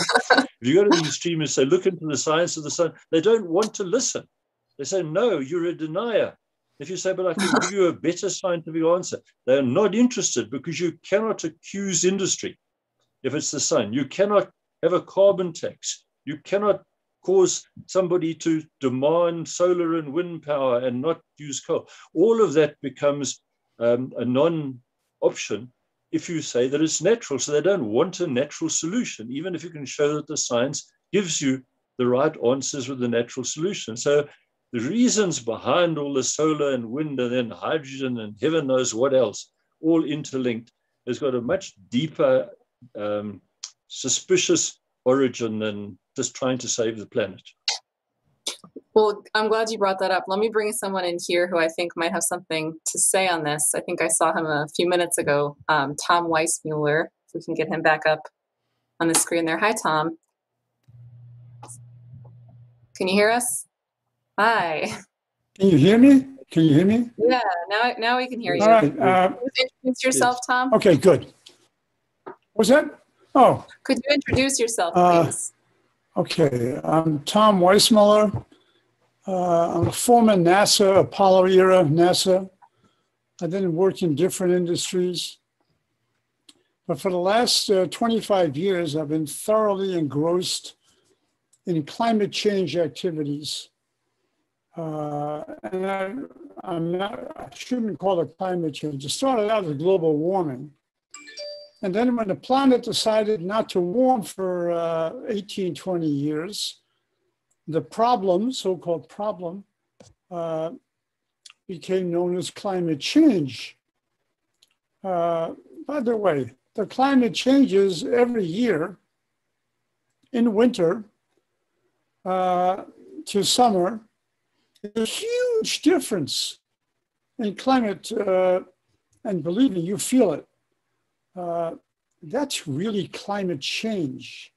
The 1 degree increase that they talk about is minuscule to the actual temperature variation on the planet just because of its orbit around the sun. Mr. Kemm was deadly accurate when he talked about the solar cycles dominating climate on the Earth, and they do.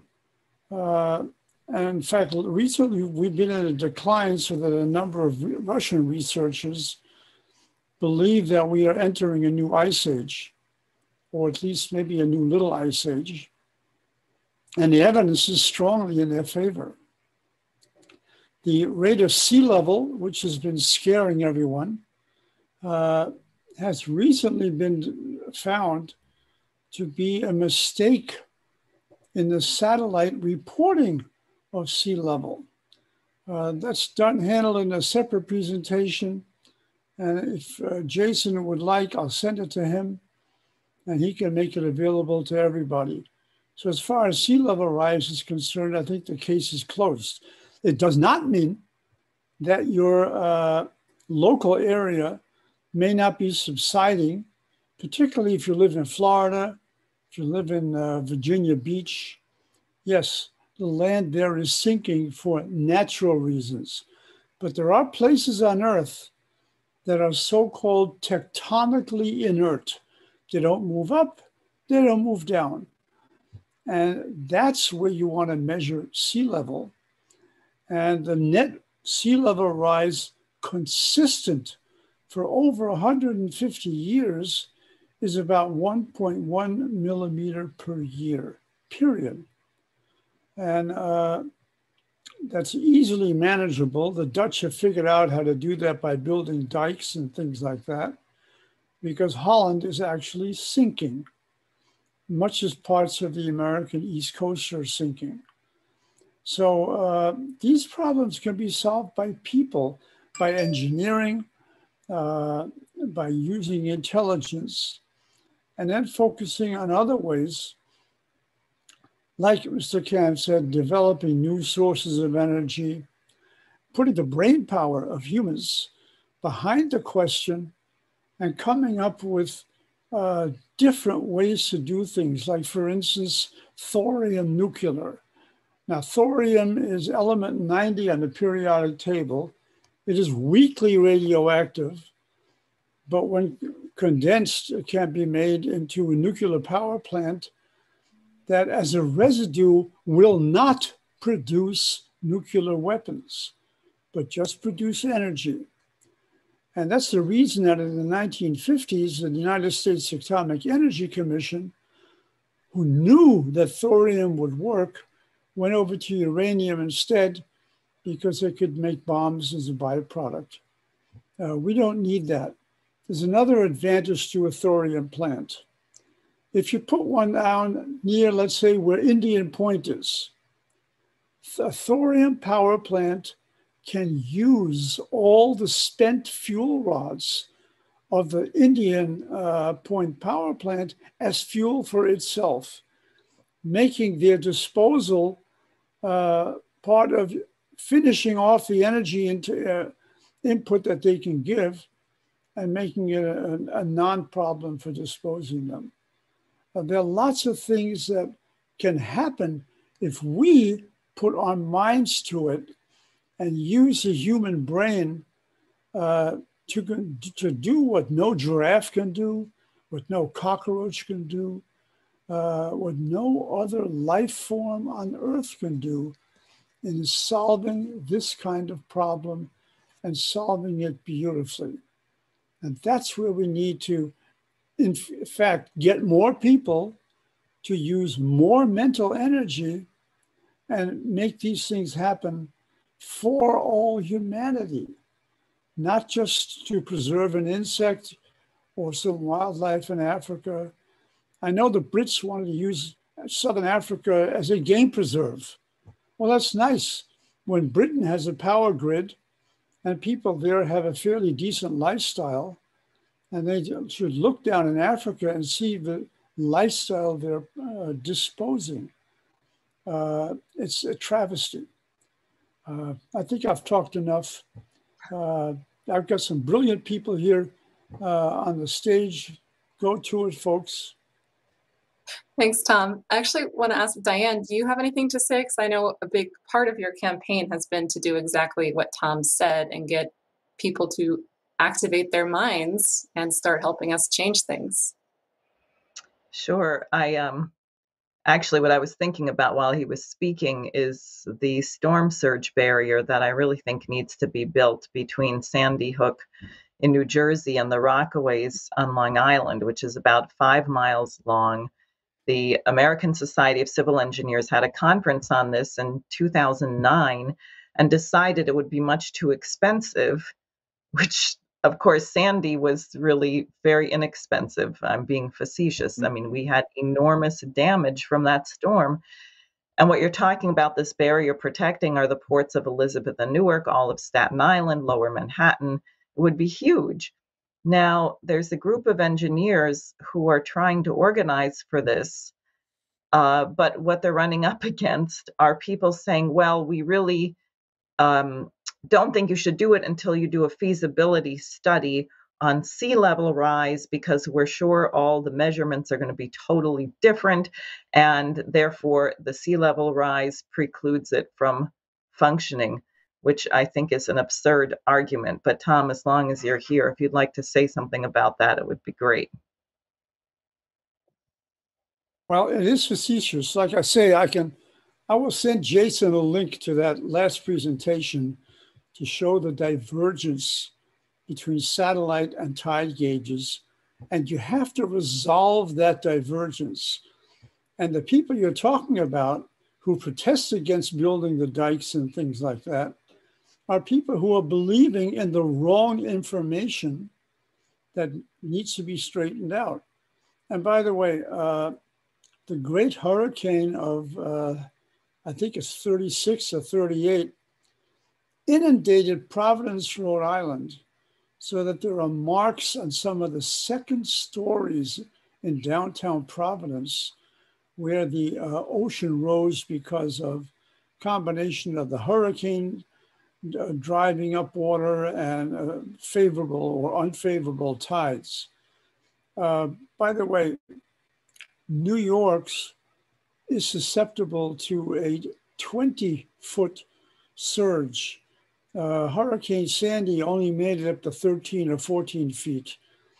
So we do have to protect Manhattan. Low Manhattan, by the way, became Low Manhattan because of landfill. And the landfill, they didn't put enough land in there. Very simple. That decision was made in the 1800s, and we are living with the consequences of it.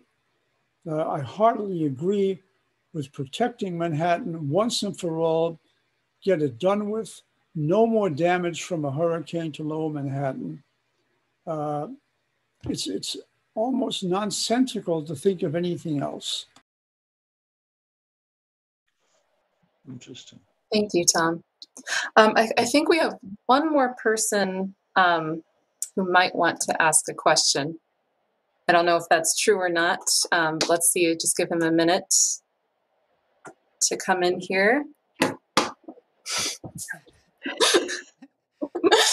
Visitor. A wild animal. Speaking of wild animals. Okay, Dave, do we have our guest here or not this time? There he is. Okay, we can see you. We can't quite hear you. I think you might be muted, Dr. Right. Fell. There you are. Okay, here we are. Can you hear me? Please, yes, please introduce yourself and go ahead. Okay, I'm Julian Fell. I live in Canada. I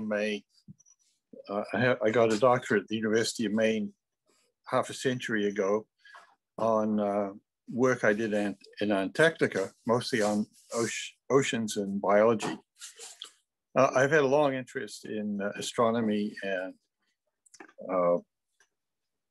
the controversy over so-called global warming. I sensed it was manure from the very day when it first came out in the 1980s. I suspect among the speakers here that there's a lot more expertise than has come out. Every one of you has spoken of something which I have studied at one point or another. But let me bring my particular spin to it. Mark Twain said it's a lot easier to fool people than it is to convince them afterwards that they've been fooled. And I'm afraid that is very true of the moment. A Nobel Prize winner pointed out that, in fact, this climate science is, in fact, pseudoscience. It doesn't even qualify as junk science. And he provided some definitions, which I found quite amusing.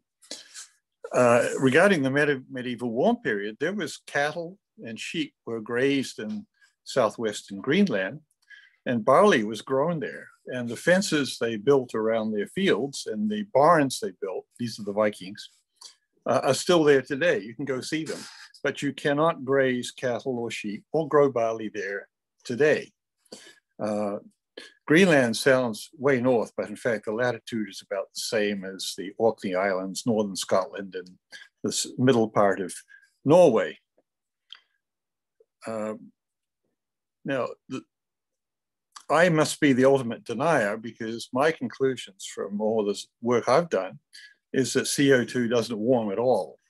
It cannot warm. There isn't enough of it. CO2 absorbs radiation only in a very narrow band, the 15 micron band, and a concentration in the atmosphere of about 250 parts per million is enough to saturate the supply of 15 micron radiation. The radiation comes from the ground due to the temperature of the ground and is subject to emissions, the frequency set by Wien's law in physics and the amount set by Stefan Boltzmann law. And this Stefan Boltzmann law basically makes all the predictors of climate change or global warming impossible. You cannot warm a planet up 3 degrees when your rate of radiation loss increases at the 4th power of the temperature. However, that doesn't stop stupid, and I'm afraid there's an awful lot of it. I'm a rather bit of a pessimist because living in Canada, we have, our leaders are perhaps some of the most pathetic morons on the planet. They're running around trying to be politically correct, and they don't have the clue what they're doing. And when stupid doesn't work, they go to double stupid. We in Canada are a big food producer, and increases in temperature make us a much better food producer.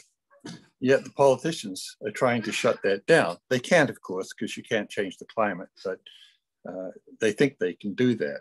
So I question them, why do you want to shut down food production, which is what we can do more for the planet than anyone?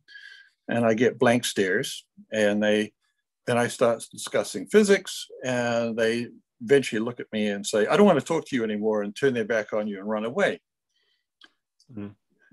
Another thing, also funny, you mentioned lions in the front yard. That's kind of funny for me because where I live, we have mountain lions. And there is a potential where I live also that I can get lions in my front yard. The real cause of climate is, of course, as mentioned by one of the speakers here, is the change in solar radiation, or at least the amount of sunlight that gets to ground level. The electromagnetic emission from the sun hasn't changed. It varies less than, I think, 0.25% in all known history of measurement. What changes, of course, is the sunspot emissions. And this is what influences and the magnetic field of the sun, and it interacts with the magnetic field of the earth, and between them, they control the amount of cosmic rays, the remnant cosmic rays that can penetrate the atmosphere and create cloud cover, which is why during periods of low sunspots, we get more cloud cover and the temperature goes down. Now, so far as not CO2, yeah, BC, where I live, enacted a carbon tax. And using their numbers and their claims of how effective it was, it influences the planet's temperature by 5 millionths of a degree. So if you taxed everybody to that extent, you're still not going to have any effect on the climate. But it's the tax that makes believers feel good, and the rest of it's just another damn tax. What is interesting to me is, because this is what I've been dwelling on myself, perhaps getting back to my original work here, is the thermal masses. If you wish to increase the temperature of a planet, you have to increase the amount of heat that is being stored permanently on the surface of the planet. To this degree, the atmosphere is a terrible storage area. It has no capacity to store heat whatsoever. And yet I find every discussion about climate change seems to dwell only on the atmosphere. The atmosphere has only 1/800th the density of water, and about 1/3000th the capacity of water to hold the amount of heat can hold per kilogram. Now, when you look at the surface of the Earth, particularly in the latitudes that absorb heat, that would be about 45 degrees either side of the solar zenith. The solar zenith, of course, wanders back and forth between the southern hemisphere and the northern hemisphere due to the tilt of the planet on an annual basis, but it's still collecting the same amount of heat per day, other than the elliptical nature of the orbit, which is very slight, but it does affect the amount of heat coming to the planet by roughly 4%. Between perihelion and aphelion. The solar collection surface within these 45 degrees of the solar zenith is about 80% seawater. And seawater, of course, has 4 times the the amount of heat it can absorb by changing temperature than the ground does. And when you start crunching all the numbers, the atmosphere has way less than 1% of any ability to store heat. The ocean takes in about 94%, and the rest is the surface of the land. And these are the parts that participate in actual climate, which means they can absorb and hold heat. In the ocean, it's the uppermost 50 meters that are influenced seasonally by heat. And land, you go down about 5 meters and you reach a zone where the temperature never changes. And so it's only the land above it. If I may, Dr. Fell, I'm sorry to interrupt you, but I think what you're getting at is really an important point in the discussion here, which you've clearly established, which is that there is no lack of proof that what's being claimed on the part of the people who are saying that the developing world shouldn't develop and should have windmills and so forth. There's no shortage of science to disprove all of the so-called climate change alarmism. And I think it does come down really to, number one, the moral question that we were discussing at the beginning. And then number two, and I kind of want to see if Diane has something to say on this, the organizing question, because you called yourself a bit of a pessimist, but I think what surprises many people who run into the Schiller Institute is, even though we are very clear on how bad the state of the world is, we're actually quite optimistic about being able to change it. So I just wanted to see if Diane might want to respond to what you've brought up from that standpoint. Mm-hmm. Yeah, that's good. I've spoken too much. No. Well, Thank thank you you. so much. Actually, it caused me to reflect on this. These crazy people would have you take the view, and it's really terribly arrogant. I mean, there's 8 billion humans on the planet. Each one of us shouldn't think that we're the greatest genius in the universe, or that, or ever will be. But the idea, you almost have the idea that what they want to portray is our planet and atmosphere is like a gigantic closed area, and driving an automobile or something is like a thermostat. So if you curtail your activity, you can actually chart how much you're going to prevent global warming, which is, of course, completely absurd, beyond reason, and extremely pompous, to take that view of humanity, which has rather recently to the planet at any rate. But I think what everyone has said in terms of the organizing gives us a lot of ammunition, particularly to organize and recruit younger people. Because if you're 20 years old, do you really want to have the view that the planet is going to end because of your birth in the next 18 months or year? You would hope to have a future that's 50 years, 60, 70, a long time into the future. And I think that's also why I was very struck actually at the Schiller Institute conference when we heard from people in Yemen or Iraq. Iraq has been being bombed for 30 years. And the Iraqi people were far more optimistic than many Americans that I've spoken to. And I think that's really worth considering, because there's something innate in human beings that we know that, as Schiller said, we were born for that which is better, that there is something that we can affect for the good, to make life better, to create the conditions where humans can actually work on the development of our creative powers of reason, as opposed to doing physical labor or something similarly mind deadening. And I'm really happy that people have given us so much ammunition in that. And I think we really actually have to get it to many of the younger people, to the campuses, to the, now they're trying to brainwash these poor children in the elementary schools. I mean, I can't imagine being 6 years old and someone telling you that your life was going to destroy the planet. I think that's one of the most evil things that could be done to a young person. So I just want to say I really appreciate what everyone has brought to the discussion here. Thank you. Well, we're nearing the end of our program here. So what I'd actually like to do is ask each of our speakers if they have a final thought, final comment. So why don't we start with Jason? Well, I'm not sure if I do have a final thought. I feel like this has been a really fun discussion, and I'm glad that we got so many different angles on things. I think the only thing I'd like to add would be the importance of acting on all of this. And I know that it can seem kind of overwhelming or difficult at times, especially, I mean, not every one of our viewers, I'm well aware, is this panel is not characteristic of like people in general or our viewership in general. You may feel that if you don't have a doctorate in nuclear engineering or physics, that you have a hard time engaging with people on this. That could be. What I'd really suggest people do is to read through the Great Reset Report, the Great Leap Backward, LaRouche Crushes the Green New Deal Fraud, that the LaRouche organization put out. It's at thelarouche.org/reset. And I'd really encourage you to go through that pamphlet and the material that's linked within it. You can get it on the website there, thelarouche.org/reset.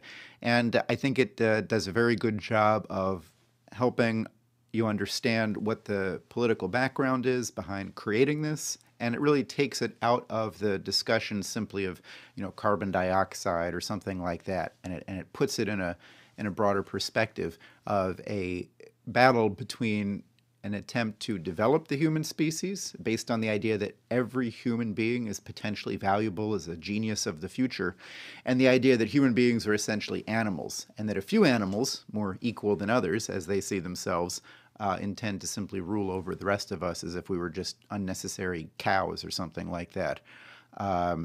That's the level of what we're seeing play out here, and it's important to get the real background on it. Thank you, Jason. Dr. Kemm, would you like to make any closing remarks here? Well, I think what I would like to say is to say to people in general, think for yourself and go and question. There's far too much information that comes about, particularly on the Earth days and these sorts of things, where all sorts of stuff is said, and it's said as if this is final, we know the answers. All you listeners don't have to think for yourselves, you just have to do as you're told. And what we actually want is we want people to say, does that sound realistic? Is there more to it than meets the eye? Am I being taken for a ride? Yeah, I believe there are a lot of well-meaning people that are saying the wrong things because they've been fed the wrong information. And I find many people, when you tell them the truth and say, look, what you've believed can't be true, they say, thank heavens you've pointed out to me what is the reality, because now I feel much comfortable in seeing the truth. So I think I would just like to say to people, think for yourselves, look at something. If it doesn't feel real to you, say, look a little bit deeper and find out, is there more to this than I'm being told? Thank you. Thank you. And Diane? What I would like to say is that our intention in this is victory, that we're not exposing the fraud of man-made global warming or climate change because of a protest movement, but that human civilization actually depends on our success.